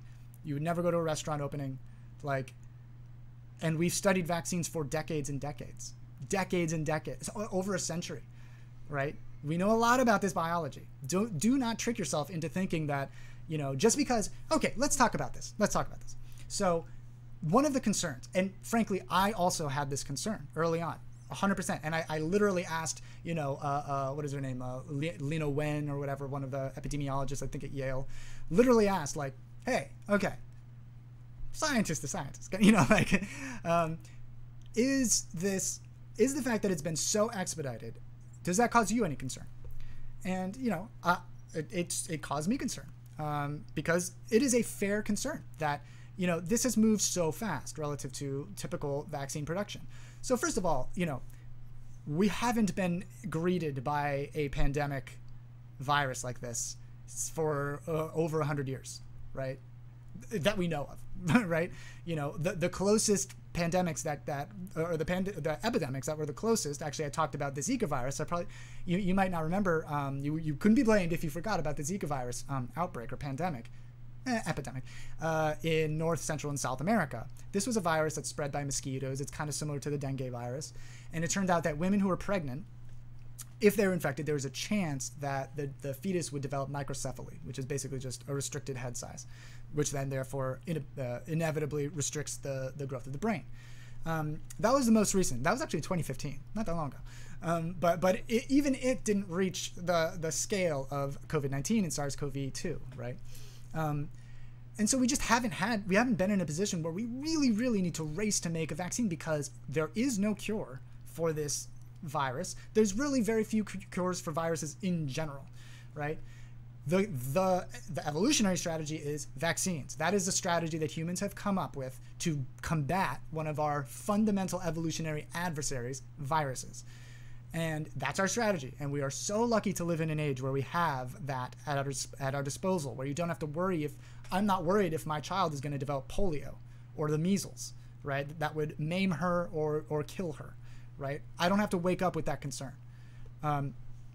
So that's just one aspect of it. Like, why is it expedited? Why is it so expedited relative to other vaccines? Because we've never really had to do this before, right? And it's really the only solution that we have. Okay, that's one. The number two is that the things that the components of virus or vaccine production that have been expedited are not components that are associated with safety evaluations, right? If they were, then that would be a cause for concern, but they're not, right? What has been expedited is the relationship between invention of the vaccine and then mass production of the vaccine, rather than waiting until rather than having a company essentially foot the bill for phase 1, phase 2, phase 3 clinical trials, right? That was subsidized by the government.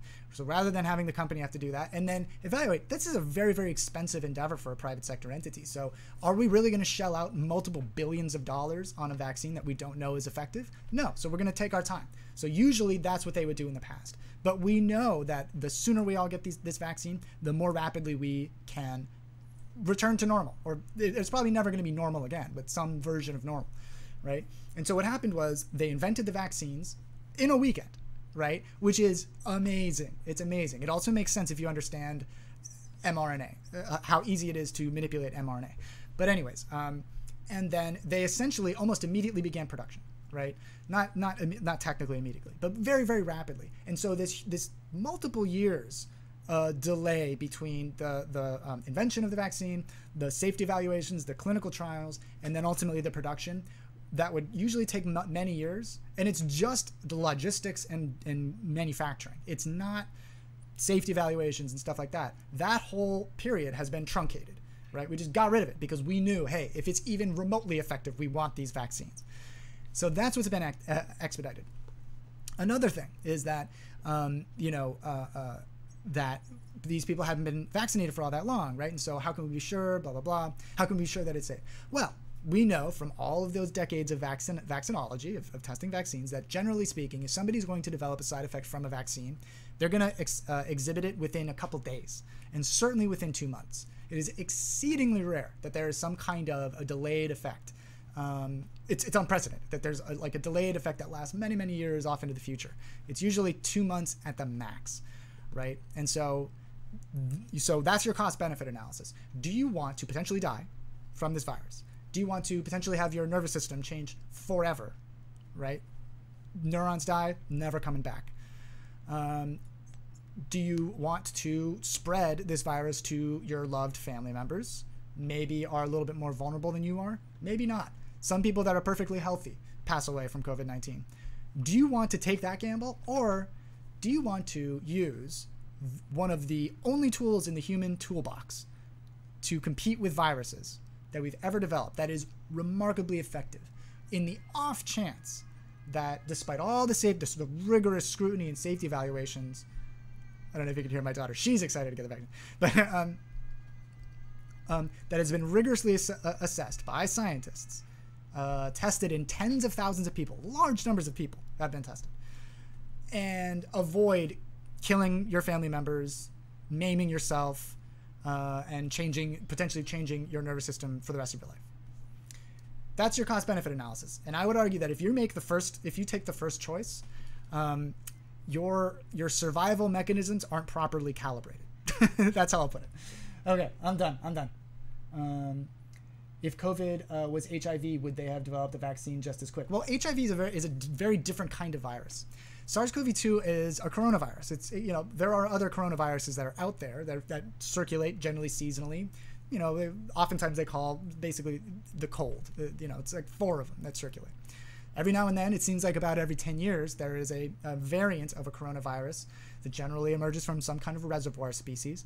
And then you have either an outbreak or an epidemic or now a pandemic with SARS-CoV-2. So it happened with SARS-CoV-1 in Asia. Then it happened with MERS, Middle Eastern Severe Respiratory Syndrome, in the 2010s. And now it's happening with SARS-CoV-2. Okay? But so they're, you know, these are viruses that are quite a bit more common. And there's one key difference. HIV is a retrovirus, right? So HIV can integrate into the host genome, the host cell's genomes.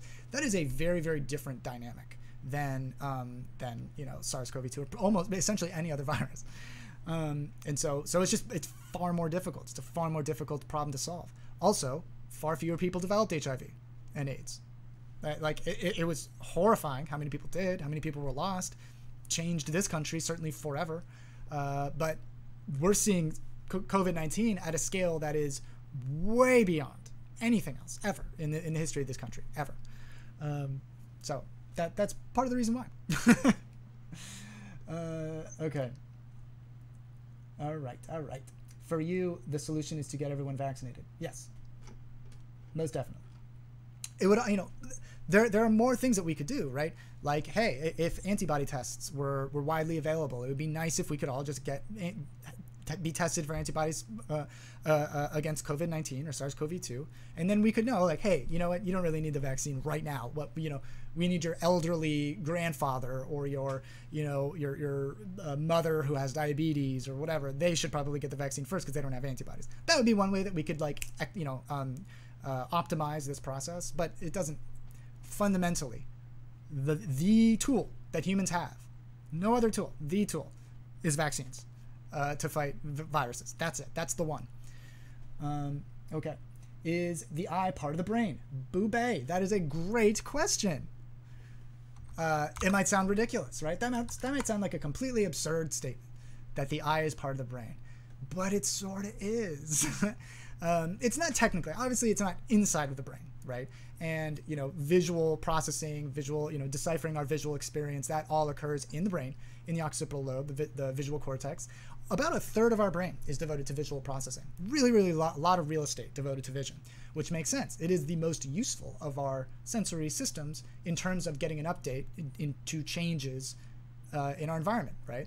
You're getting updated at the speed of light, or just a little bit slower, because it's not processed at the speed of light. And that's much more rapid than, you know, smell, chemosensation, or chemoreception, where literally molecules are binding receptors in your olfactory system. That gives you an update, right? If you walk into a room and you smell feces, you know that there's feces in this room.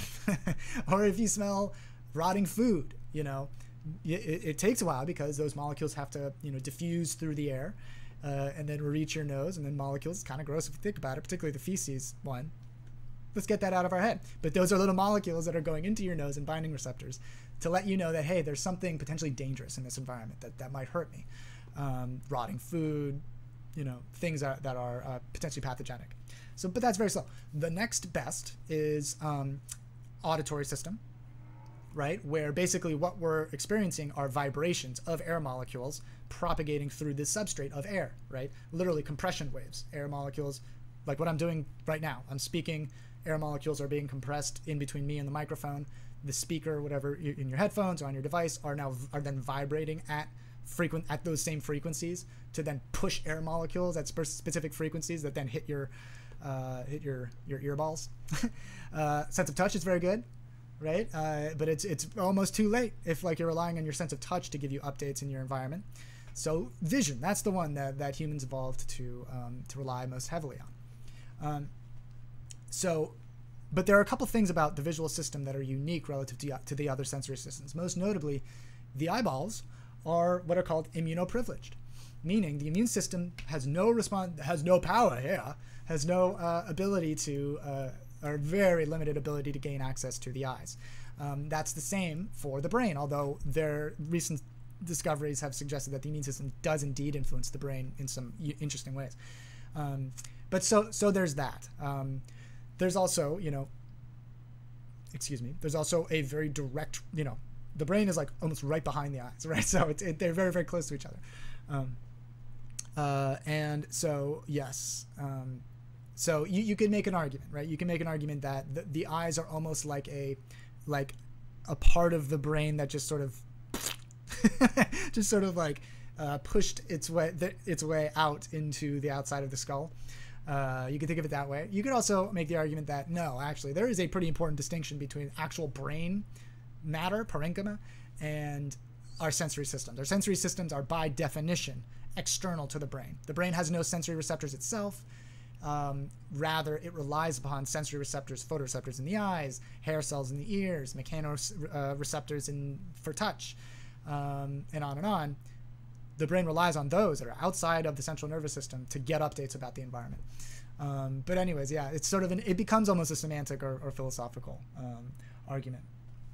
All right. Are there any after effects of having COVID-19 that are beneficial? I have seen none, unless you do not like your sense of smell. It might make broccoli a little bit easier to eat if you don't like broccoli, but no, this is only bad, and it is bad in ways that are worse than I think people imagine. It is not the flu. I just talked on YouTube, youtube.com/anthropoid. Actually, this is a topic from YouTube. youtube.com/anthropoid just talked about a study that showed that SARS-CoV-2 is capable of infecting neurons. It's capable of inducing neuronal cell death by an interesting mechanism that I described. And it can influence vasculature within the brain, which may help explain why it is that some people have strokes as a component of developing COVID-19. And what's interesting about the strokes is that there is no evidence of the typical mechanisms by which ischemic strokes occur. There's no like blood clotting or anything like that. Rather, it looks like a stroke, the footprint of a stroke, without any of the other stuff that a stroke usually comes along with. So no, you do not want this. You do not want this. Is it 100% certain that that's going to happen to you? Absolutely not. Most people are okay, right? But it's impossible to know for sure.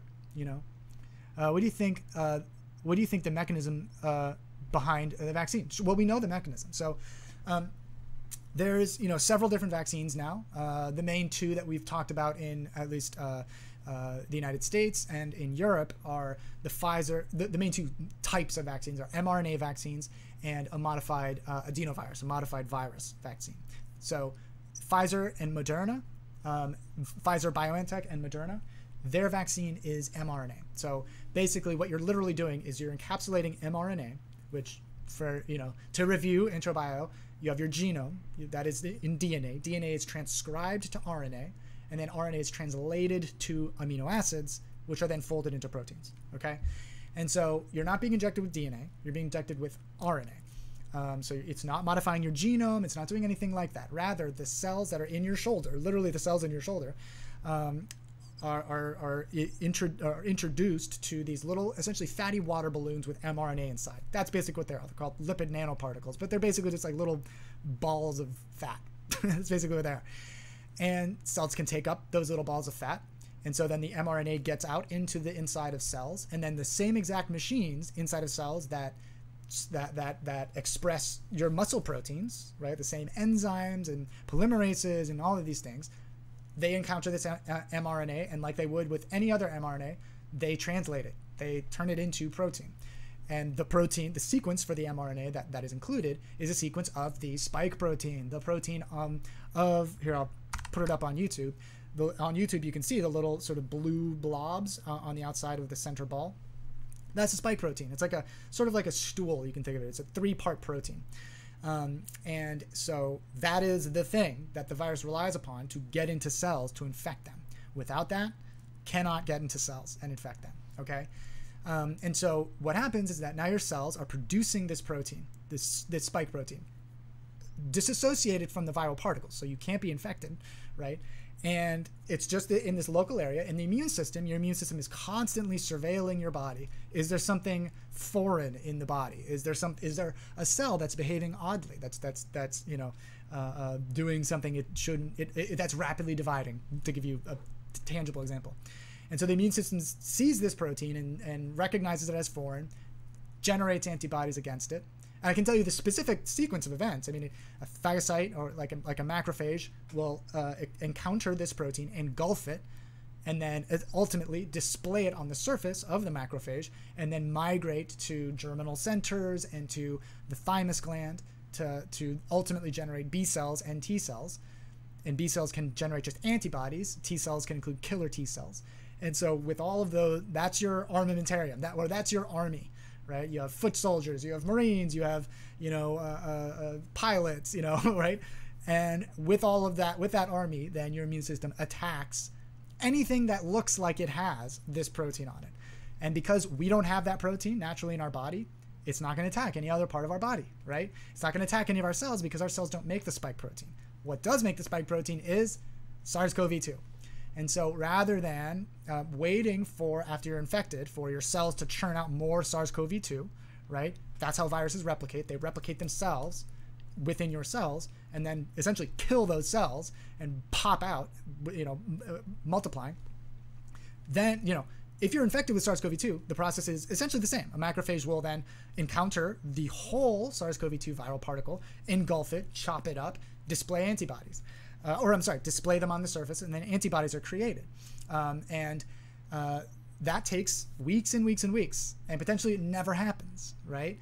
And part of the problem is that if you're infected with the virus, rather than given this vaccine, what you have is an innate immune response first. That is like the first, those are like police officers, right? Rather than like an army, right? They notice something aberrant is going on and they respond rapidly. Right, but they don't have all the tools. They don't have all the tools that the military has. They're not as highly trained. Blah blah blah. But that innate immune reaction, that is when things like the cytokine storm that you might have heard about, occur, where basically your immune system is like carpet bombing your entire body, just because it encountered this virus, and this virus elicits such a severe immune response. So you have to go through that. You have to survive that, and then that's called your innate immunity, or your primary immunity. It's non-specific. It attacks anything that's foreign. Okay, then after some time has passed, then you develop a secondary or acquired immunity. Those are B cells and T cells. Okay, and so that process would take weeks and weeks and weeks if you were getting it, or if it were occurring initiated by the viral particles themselves. With the vaccine, you can skip that whole first part, right? And you'll have a slight immune reaction. That's why some people have side effects. Interestingly, it's mostly young people that have immune-related side effects, and they're, you know, by and large very not nearly severe enough, or not nearly severe enough to be concerned. Anyways, but then your acquired immunity recognizes this spike protein, and therefore, the moment that any of these nasty little viral particles that have this spike protein gets into your body, your acquired immunity, you already have troops stationed throughout the body ready to attack. Okay, all right. Sorry, that's the mechanism. Oh, okay. Difference between that and Oxford AstraZeneca. Oxford AstraZeneca vaccine, totally different platform. It is a modified virus. It's a chimpanzee adenovirus, ChAd-Ox. It's like the funniest, most like extremely online name for a vaccine I've ever heard. But anyways, so rather than just using mRNA, what they're literally using is a different virus to fight this virus, right? It's like fire. It's like fighting fire with fire. But the virus that they're using in the Oxford AstraZeneca virus is very well tolerated. It doesn't hurt you, and so it's not dangerous. And then ultimately, so that virus, and it's also replication incompetent, meaning that it doesn't replicate the way that natural viruses do, the way that SARS-CoV-2 does, where it replicates, and proliferates. ChAd-Ox just infects some cells locally. I think it is the shoulder. And ultimately the same thing happens, where through slightly different mechanisms, the virus itself produces those proteins that then are recognized. All right. News stated third strain in Michigan. Yeah, there are new strains now. in the United States. And frankly, they've probably been here for a while. They've probably been here for much longer than we think, just because, as is the case with essentially every single component, except for the vaccine production and discovery, has been a failure. And that has been genetic surveillance. We call this country, like in biomedical science, you know, sometimes people say like about Idaho or Wisconsin, there are more cows than people in those states because they produce so much, you know, there's so much agriculture there. In the United States, there's more PCR thermocyclers in this country than there are scientists who know how to run them, right? That's the tool, that is the technology that you use to test for changes in strains of the coronavirus. There's no reason that, like, somebody should have asked me to come help do that, right? Like, I can run thermocyclers. I'm happy to take a shift, take a 4-hour shift, whatever, at the lab. Happy to do it so that we would know the second that there's a new strain. But has not happened. We're not doing it nearly as much as the United Kingdom is doing it.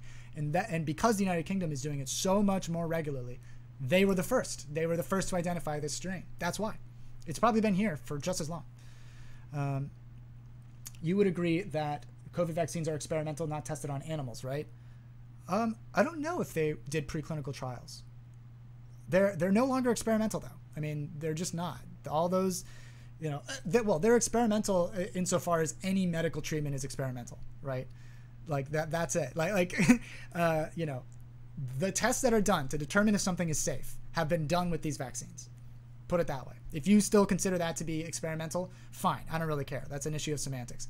But there's no reason to suspect that this is any less tested than any other medical treatment. And it's medicine. Medicine is messy, right? Okay. Are mRNA vaccines better in any ways than other types of vaccines? Oh, Javier, good to see you, man. Javier sleeps. It looks like you changed your name. I think you changed your name. Anyways, are they better? So no, I mean, are they more effective? I have not seen any evidence that they are. The Oxford AstraZeneca vaccine, I believe, had an efficacy of like just north of 90%, which is very, very, very high. And unfortunately, there was like some little snafu about how I believe the vaccine was tested in Brazil. Like, I think some folks received like a half dose or something like that weren't supposed to. Whatever, doesn't matter. It was tested for safety as well. And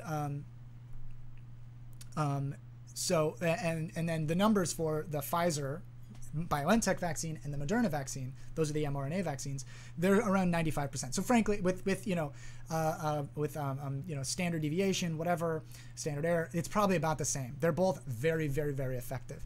Here are the strategic differences between an mRNA vaccine and a, let's say, virus-based, replication incompetent virus-based vaccine. Well, both of them are much, much, much better than the sort of traditional route of inactivated viral particles, where basically you get some of the virus, purify it, and then you just like zap them. Essentially, you heat inactivate them, you irradiate them, you make it so that the viruses themselves are no longer living. Viruses aren't, sort of a philosophical debate as to whether or not viruses are actually technically living, but they're no longer capable of replicating. And so basically you're just introducing the body to a bunch of the little parts of, you know, it's sort of like if you were to try and train somebody to recognize a car, okay, and what you did, but you didn't want them to drive it. What you did is you just chopped up the car into parts. And so you would see a rear view mirror, you would see the, you know, the steering wheel, you would see a wheel, right, or a tire, you would see a hood, you would see an engine. They're all sort of broken up. But if you were, you know, so you don't see it assembled. But then if you were to look at another car, you'd be like, hey, I've seen a wheel before. I've seen a steering wheel before. This must be a car. So that's like the sort of traditional route of vaccination. That takes forever. And you know, there are some potential risks. With these, the advantage, and people are bringing up the strains, here's the advantage. It is true, just like every virus in the world, SARS-CoV-2 mutates. And it doesn't mutate as much as other viruses can, like the influenza virus, but it mutates. And we're now seeing variants that may or may not, probably do, have some functional differences, particularly in terms of how contagious they are. But, so, you know, if we were using only the traditional route, we would have to then isolate some samples of this new variant. We have to detect that there even is a new variant. We'd have to isolate samples of that new variant and then produce vaccines based on those new those isolated viral particles. and then, you know, production, you'd have to essentially proliferate the virus itself probably within bacteria. You know, it's just a much longer process. With the mRNA and the virus-based strategies, you can edit that mRNA in a day. Literally, you can do it in a day, and then completely change the sequence of the protein that the mRNA is encoding, and therefore you can change the immune response. But there are multiple reasons for why. So your question is, the mRNA strategy better than the virus-based strategy? I think it's pretty comparable, frankly. You know, I could very loosely speculate as to reasons that you might want an mRNA one more than the other, but it's complete speculation. They share a lot of the same advantages. So yeah. And we're very, very lucky that they were developed so rapidly. Okay. Is that the issue with HIV, that it just mutates too quickly? Is that why it's currently incurable? No. So HIV can mutate, but HIV is what's called a retrovirus. So it actually can integrate into host genome, right? So the genome of the cells that have been infected is changed. That's different from coronaviruses, different from the influenza virus, different from essentially any other virus you could probably name. There are a couple that can also do it, but HIV is like the one. Yeah, and HIV, I'm sure you just meant HIV has meds that can make you cure. Yeah, essentially. I mean, you know, HIV treatment has advanced very, very significantly. It's just, at this point, assuming that somebody has access to treatment, which not everybody does, for reasons that have nothing to do with medicine, it becomes a chronic condition, which is fantastic. mRNA viruses are difficult to create an effective vaccine due to their lack of proofreading ability. Oh, RNA viruses. Yeah. Well, so believe it or not, SARS-CoV-2 does have proofreading capabilities. It actually does. It's actually kind of long. It's like 30,000 base pairs, I think, is its genome, and it does have proofreading capabilities. So that's why it doesn't mutate as rapidly as it could, given how many people now have this virus. It could, you know, anyways. But so like the influenza virus does not have proofreading capabilities. When we're talking about, when Nabil is bringing up proofreading, what he's referring to is there's essentially you know, virus is a very simple thing, right? And it's essentially just a couple genes. And one of those genes can be what's called, you know, a proofreading mechanism, where basically if there's an error in replication, right? If a mistake has been made, an A is included rather than a U or something like that, in the sequence of the replication, then, you know, that is technically a different virus, right? That is technically a different version of the virus. By and large, and so proofreading capabilities is a mechanism that comes through and literally like checks to see if any errors have been made, right? And then will either remove or can substitute in the correct nucleotide, or, you know, or just get rid of the byproduct. You know, our cells have proofreading capabilities as well. But yeah,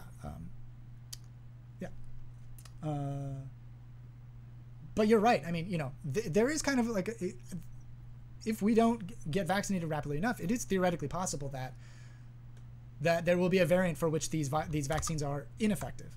However, there are a couple reasons to be optimistic regarding the ability for these vaccines to protect against SARS-CoV-2. The first one is that the changes that we've seen in these viruses are not all that tremendous, right? They're not huge changes or deviations from the standard SARS-CoV-2, right? Or the initial variant, let's call it. And so, you know, they're not massively different.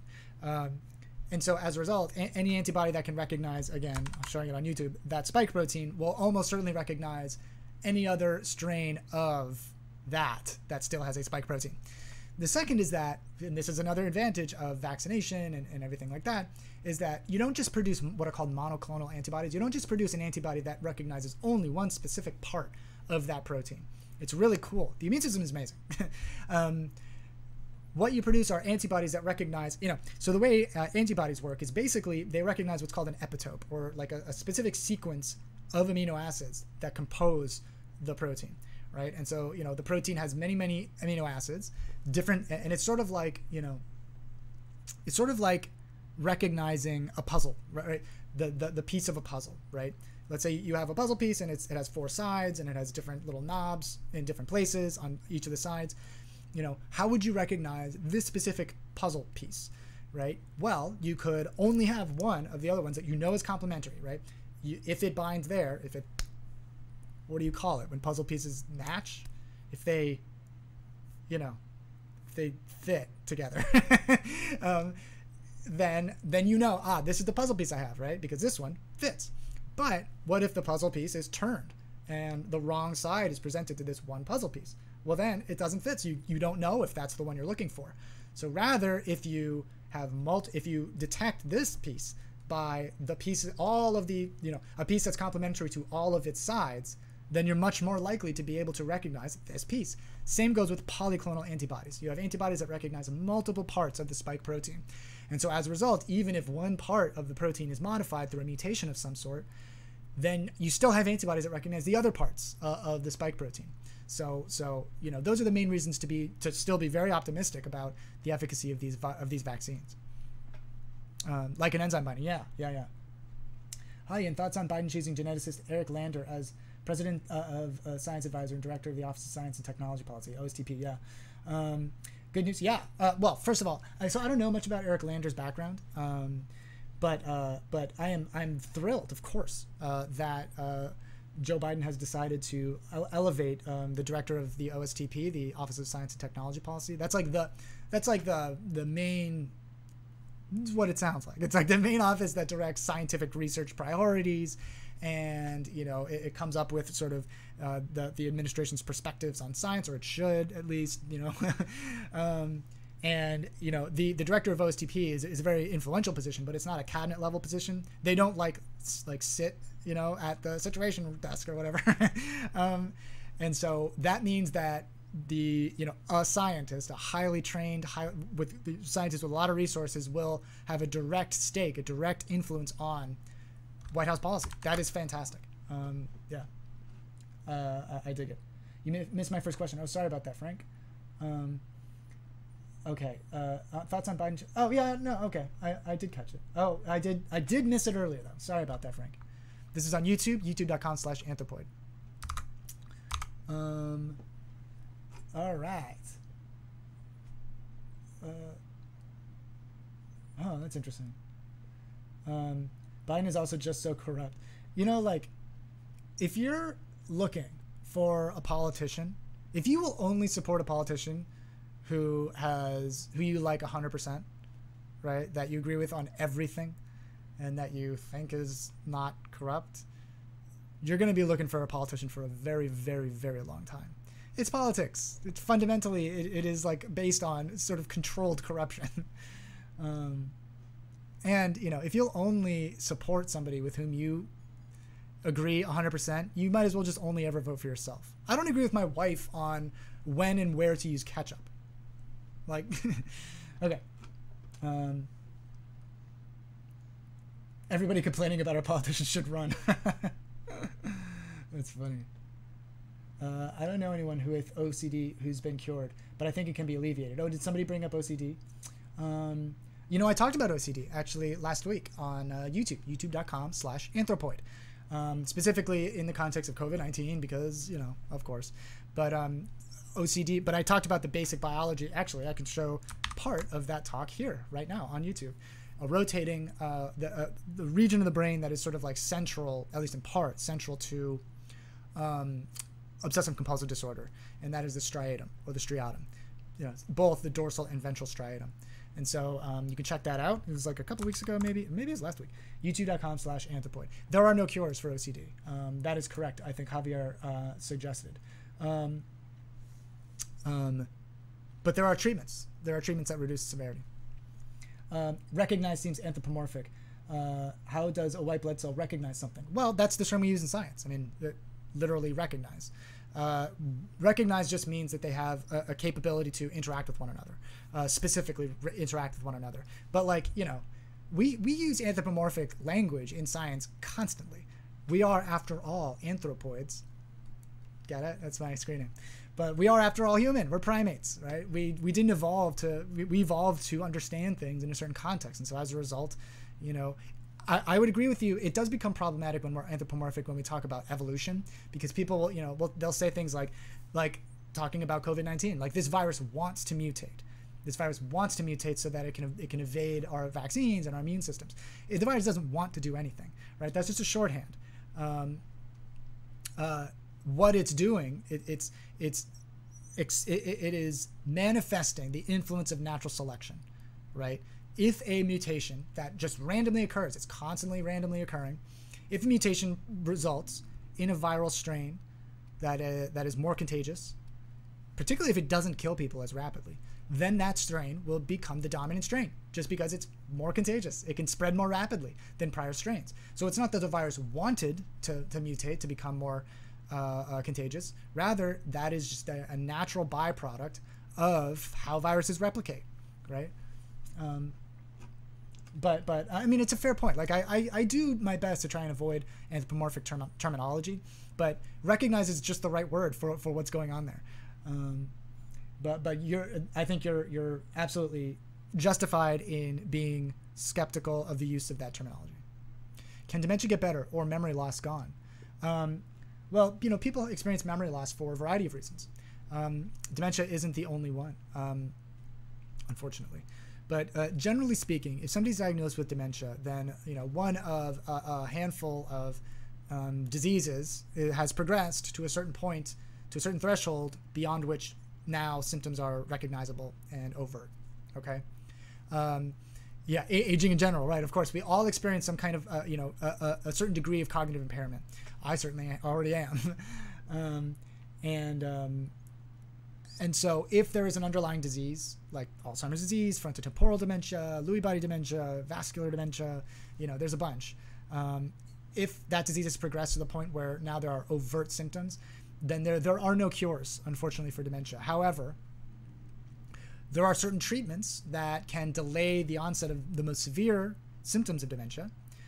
Those are available. And there are certain lifestyle factors that one can pursue to delay the onset of dementia. Everything from, diet interventions have been shown to be moderately beneficial following the Mediterranean diet and the MIND diet.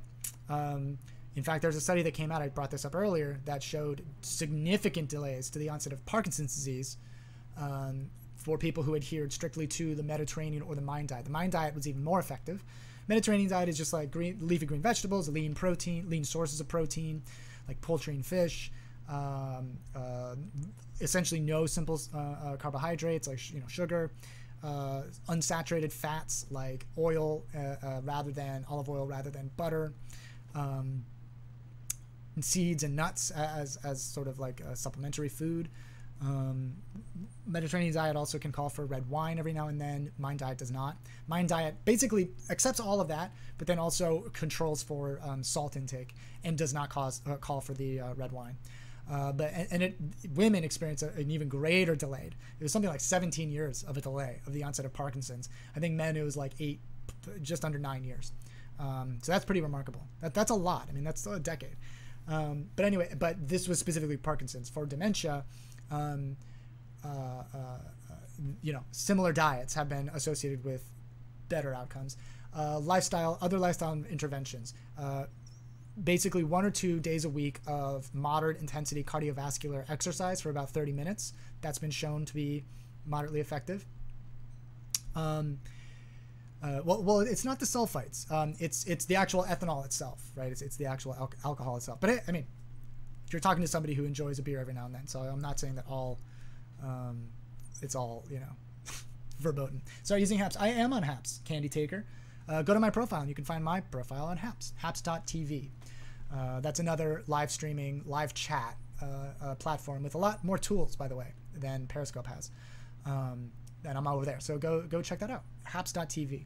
And the platform is excellent. They're different in some very important ways. But anyways, let's not get derailed here. So exercise, avoiding social isolation. That is like one of the most consistent risk factors for the development of dementia is social isolation. Basically, people who lack any interaction with their family members, with friends, and that can happen fairly easily here in the United States, at least, and I'm sure in the rest of the world as well. What else? Oh, there is one dietary thing. Like I am loath to recommend any kind of specific food or anything like that because that's just not how nutrition works. But the one that has been fairly regularly associated with positive outcomes is turmeric, which has a molecule within it called curcumin. Turmeric is like most closely associated with curry, like Indian curry. Any supplements. So they actually make turmeric supplements. And I add turmeric to, whenever I make chicken, sometimes if I'll make steak, I might put some on. Any way to get it. The thing with turmeric supplements is that it needs to be in something. It needs to be something that you can digest, like fat, right? That's why I put it on meat and stuff like that. Okay, I think that's pretty much the things. Let's see. Any supplement? Apart from that, this is a little bit more speculative. So there is a supplement company called Elysium, and they're not the only one that makes a supplement that contains something in it called nicotinamide riboside or nicotinamide mononucleotide. Along with in Elysium's product, they have something called terastilbene, which has that pterodactyl P on the front, just so you know. It also has that apoptosis P, the second P in apoptosis. There's two P's in apoptosis. You're not supposed to pronounce that second P. Apoptosis is a Greek word that refers to the falling of petals from a flower, falling of leaves from a tree, right? Very beautiful, I think, word choice. But it's a Greek word, and evidently that it's that tosis part of the word that starts with a P in Greek, but that P is not pronounced. It's not ptosis, it's tosis. So as a result, it's apoptosis. How is that spelled? Elysium? Yeah, I think that's it. You can also type in David Sinclair. He's a geneticist at Harvard who is one of the founders of this company. But there are other companies that do it too. So yes, nicotinamide that David Sinclair is a geneticist at Harvard, and he has in the past worked with a scientist at MIT in Massachusetts Institute of Technology named Leonard Guarente, I believe. And these are very, very senior professors, and whatever. I'm happy to get into this, but basically they're interested in understanding longevity, like human health span and lifespan, and they started this company. So I would never recommend that you take it just because there's not solid evidence in humans that it's effective, but there's a lot of evidence in animals that it is rather effective. So you can check that out. Okay. So let's see. 1 glass of wine was medically recommended. Go figure. Does that mean a joint each note? So yeah, actually now, whether or not alcohol is healthy or dangerous or bad for you is one of those topics. It's sort of like coffee, where there's going to be a big study now every year that says, alcohol is very, very dangerous. Historically, it was thought that alcohol, excluding heavy, like binge drinking and heavy use, mild to moderate consumption was thought to be benign, if not in some cases beneficial, lowering stress, reducing glucocorticoid release, these types of things. That was so the standard was like, a glass of wine every now and then. And then of course there was actually evidence from David Sinclair's lab. He was one of the guys who pioneered resveratrol research. Resveratrol is that antioxidant molecule that's present in the skins of wine grapes. That's also present in red wine. However, it's present at such low concentrations in red wine that if you were drinking red wine to specifically for resveratrol intake, you would have alcohol poisoning. You'd have to drink so much wine to get like meaningful amounts of resveratrol. Anyways, doesn't matter. So for a long time it was recommended, and there were purported cardiovascular benefits, and this was attributed to the resveratrol. Also, by the way, I think his name is Deepak Das. He was a scientist at the University of Connecticut, surgeon, I believe, actually, who he was one of the main figures in the red wine, resveratrol, longevity world. He ended up committing suicide because it turned out that he had falsified a lot of evidence, like something like 147 counts of falsified evidence. So some of that evidence about red wine in humans is a little bit questionable, but not all of it. There's plenty of good science, sound science, that suggests that it's beneficial. But anyways, a couple years ago, the biggest study to date reviewed all the evidence and basically found that there is no healthy amount of ethanol that one can consume. There's no healthy justification for ethanol consumption. However, most recently, another study came out suggesting that maybe it's actually not so bad, at least mild consumption. So it's like coffee. Like, is coffee good for you? Is it bad for you? One study says it's good. One study says it causes osteoporosis in women, right? It's one of these things that, you know, we're not 100%. There's no consensus on it. You know, by and large, unless you're drinking very, very heavily, it's probably not going to be the thing that compromises your ability to live a long time. That's how I think about it. But I have, since that first paper came out, I have dramatically reduced my alcohol intake. As a result, I have like 5 or 6 year old Trappist ales in my refrigerator that I've had for years and years now, that I meant to drink on the night that I got back from my successful thesis defense, when I essentially became a PhD. But I had a daughter at that point, so I did not. And she came to my defense. It's very cute. Do you think it's okay to take supplements that warns of, that is a Prop 65 warning? Is that the California warning that it may cause cancer? I'm not sure. I would have to review that, Prop 65. Sorry about that. Is CRISPR innovating in the neural field? Absolutely, Norsk. Absolutely. Before I finished my PhD, I used CRISPR. More specifically, I used a mouse species a mouse strain whose genomes was edited by using CRISPR. Okay. Thanks for this broadcast. Thanks for joining in. Say, I appreciate it. I like your profile picture. I like your rose. Are nicotinamides in cigars? Oh, okay. Yeah, no. So nicotinamide is nicotine is not the same thing as nicotinamide. Nicotinamide, they have they have some similarities in structure, not really very similar though. Nicotine is a totally different molecule, and it does not have any of the same properties, as far as we're aware, as nicotinamide ribonucleotide and nicotinamide mononucleotide. Yeah, totally different structures.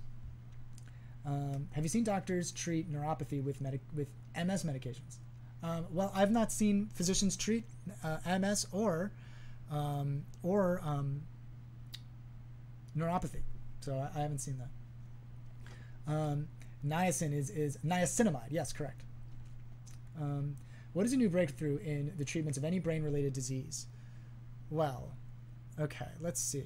Well, I think probably the coolest that I've seen recently is I covered it on YouTube, and it is a novel treatment for tinnitus. So basically, and it's from an Irish company. The device is called something like Lanier. I don't know if it's French or if it's I don't know, Gaelic word or Celtic. I don't know. But anyways, it's a device that's basically a combination of like earphones and tongue stimulation, and basically it's essentially like distracting you from your tinnitus. So that's one. I mean, there is a bunch of cancers that. Oh wait, were you asking specifically about brain-related disease? Yeah. Yeah. I mean, well, actually, something that's very, very exciting is the treatment of Parkinson's disease, not with deep brain stimulation, not with the implantation of electrodes. It's targeting the substantia nigra in the bottom part of the middle of the brain, basically. Rather than doing that, or rather than L-DOPA treatment and all that kind of stuff, it has now been tested injecting a couple million neuroprogenitor cells, which are basically like neuron stem cells, into the substantia nigra. There's plenty of evidence in mice that when you do that and you inject these let's just call them stem cells. They're basically stem cells. They're not embryonic stem cells. There are some important differences. Like, these are stem cells that will become neurons, but the challenge is, will they become the right kind of neuron? And once they become neurons, will they integrate with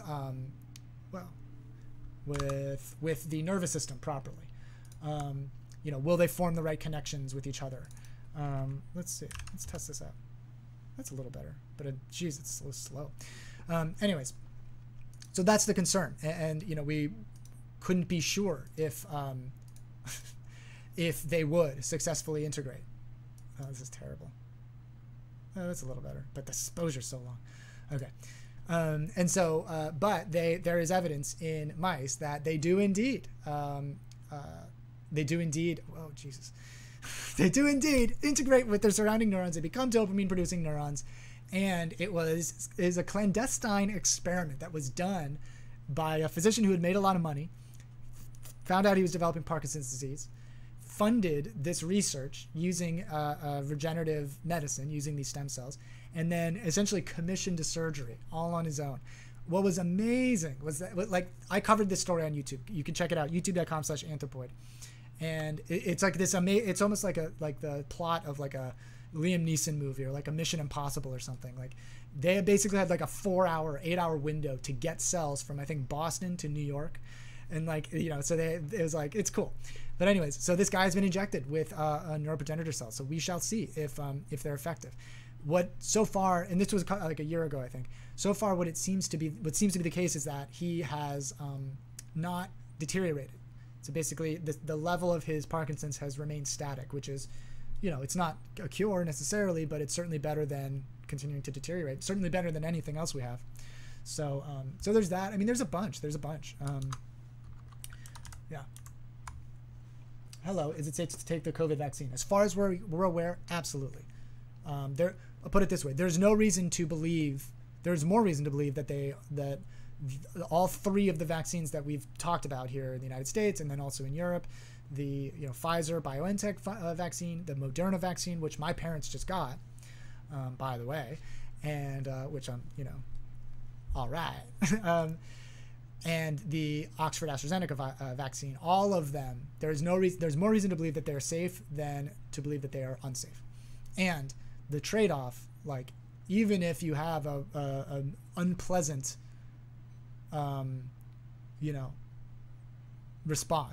adverse reaction, the downside of catching COVID-19 is so much greater, so much downer.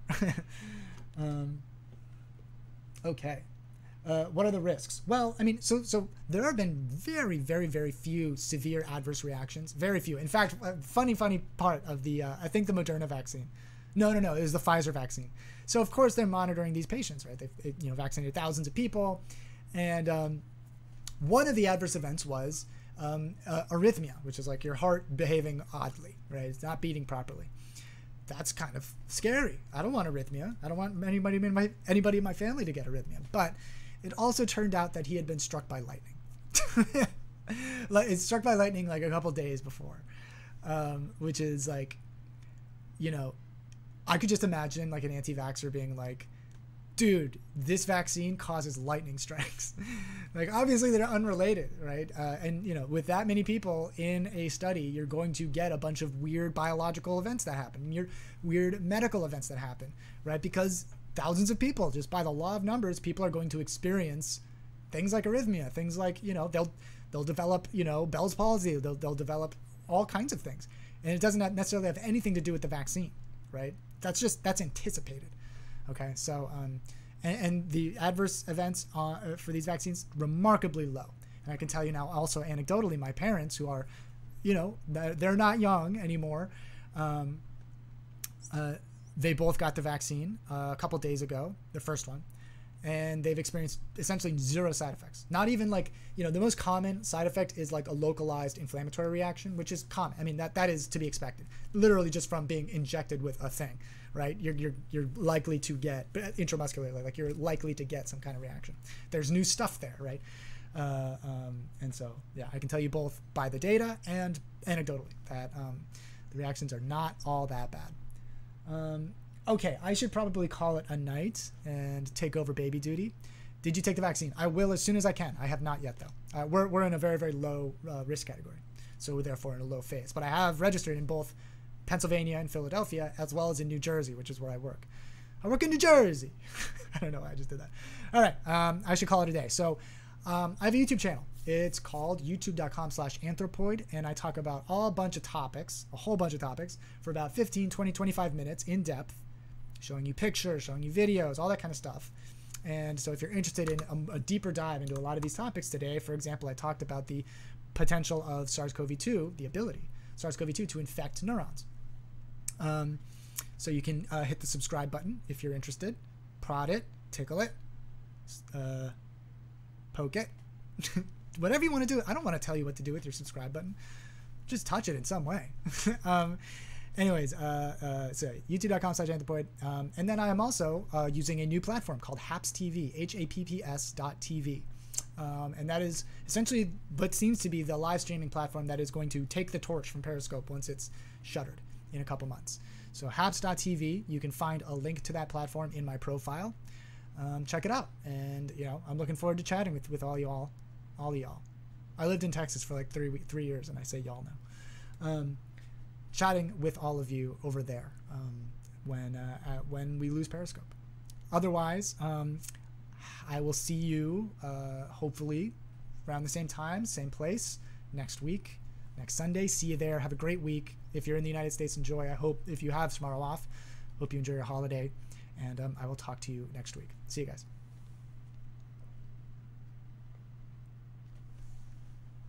All right, YouTube, thank you so much for checking it out. I appreciate it. And as always, I'm very open to suggestions, to feedback, to, you know, commentary, or suggestions as to how I could do a better job. I know part of it would be read the comments more. Point taken. But also topics that you're interested in. I'm totally open to it. And if you enjoy what you've seen or you enjoy the live chat, whatever, hopefully you'll consider subscribing. Otherwise, I will see you next week. See you guys.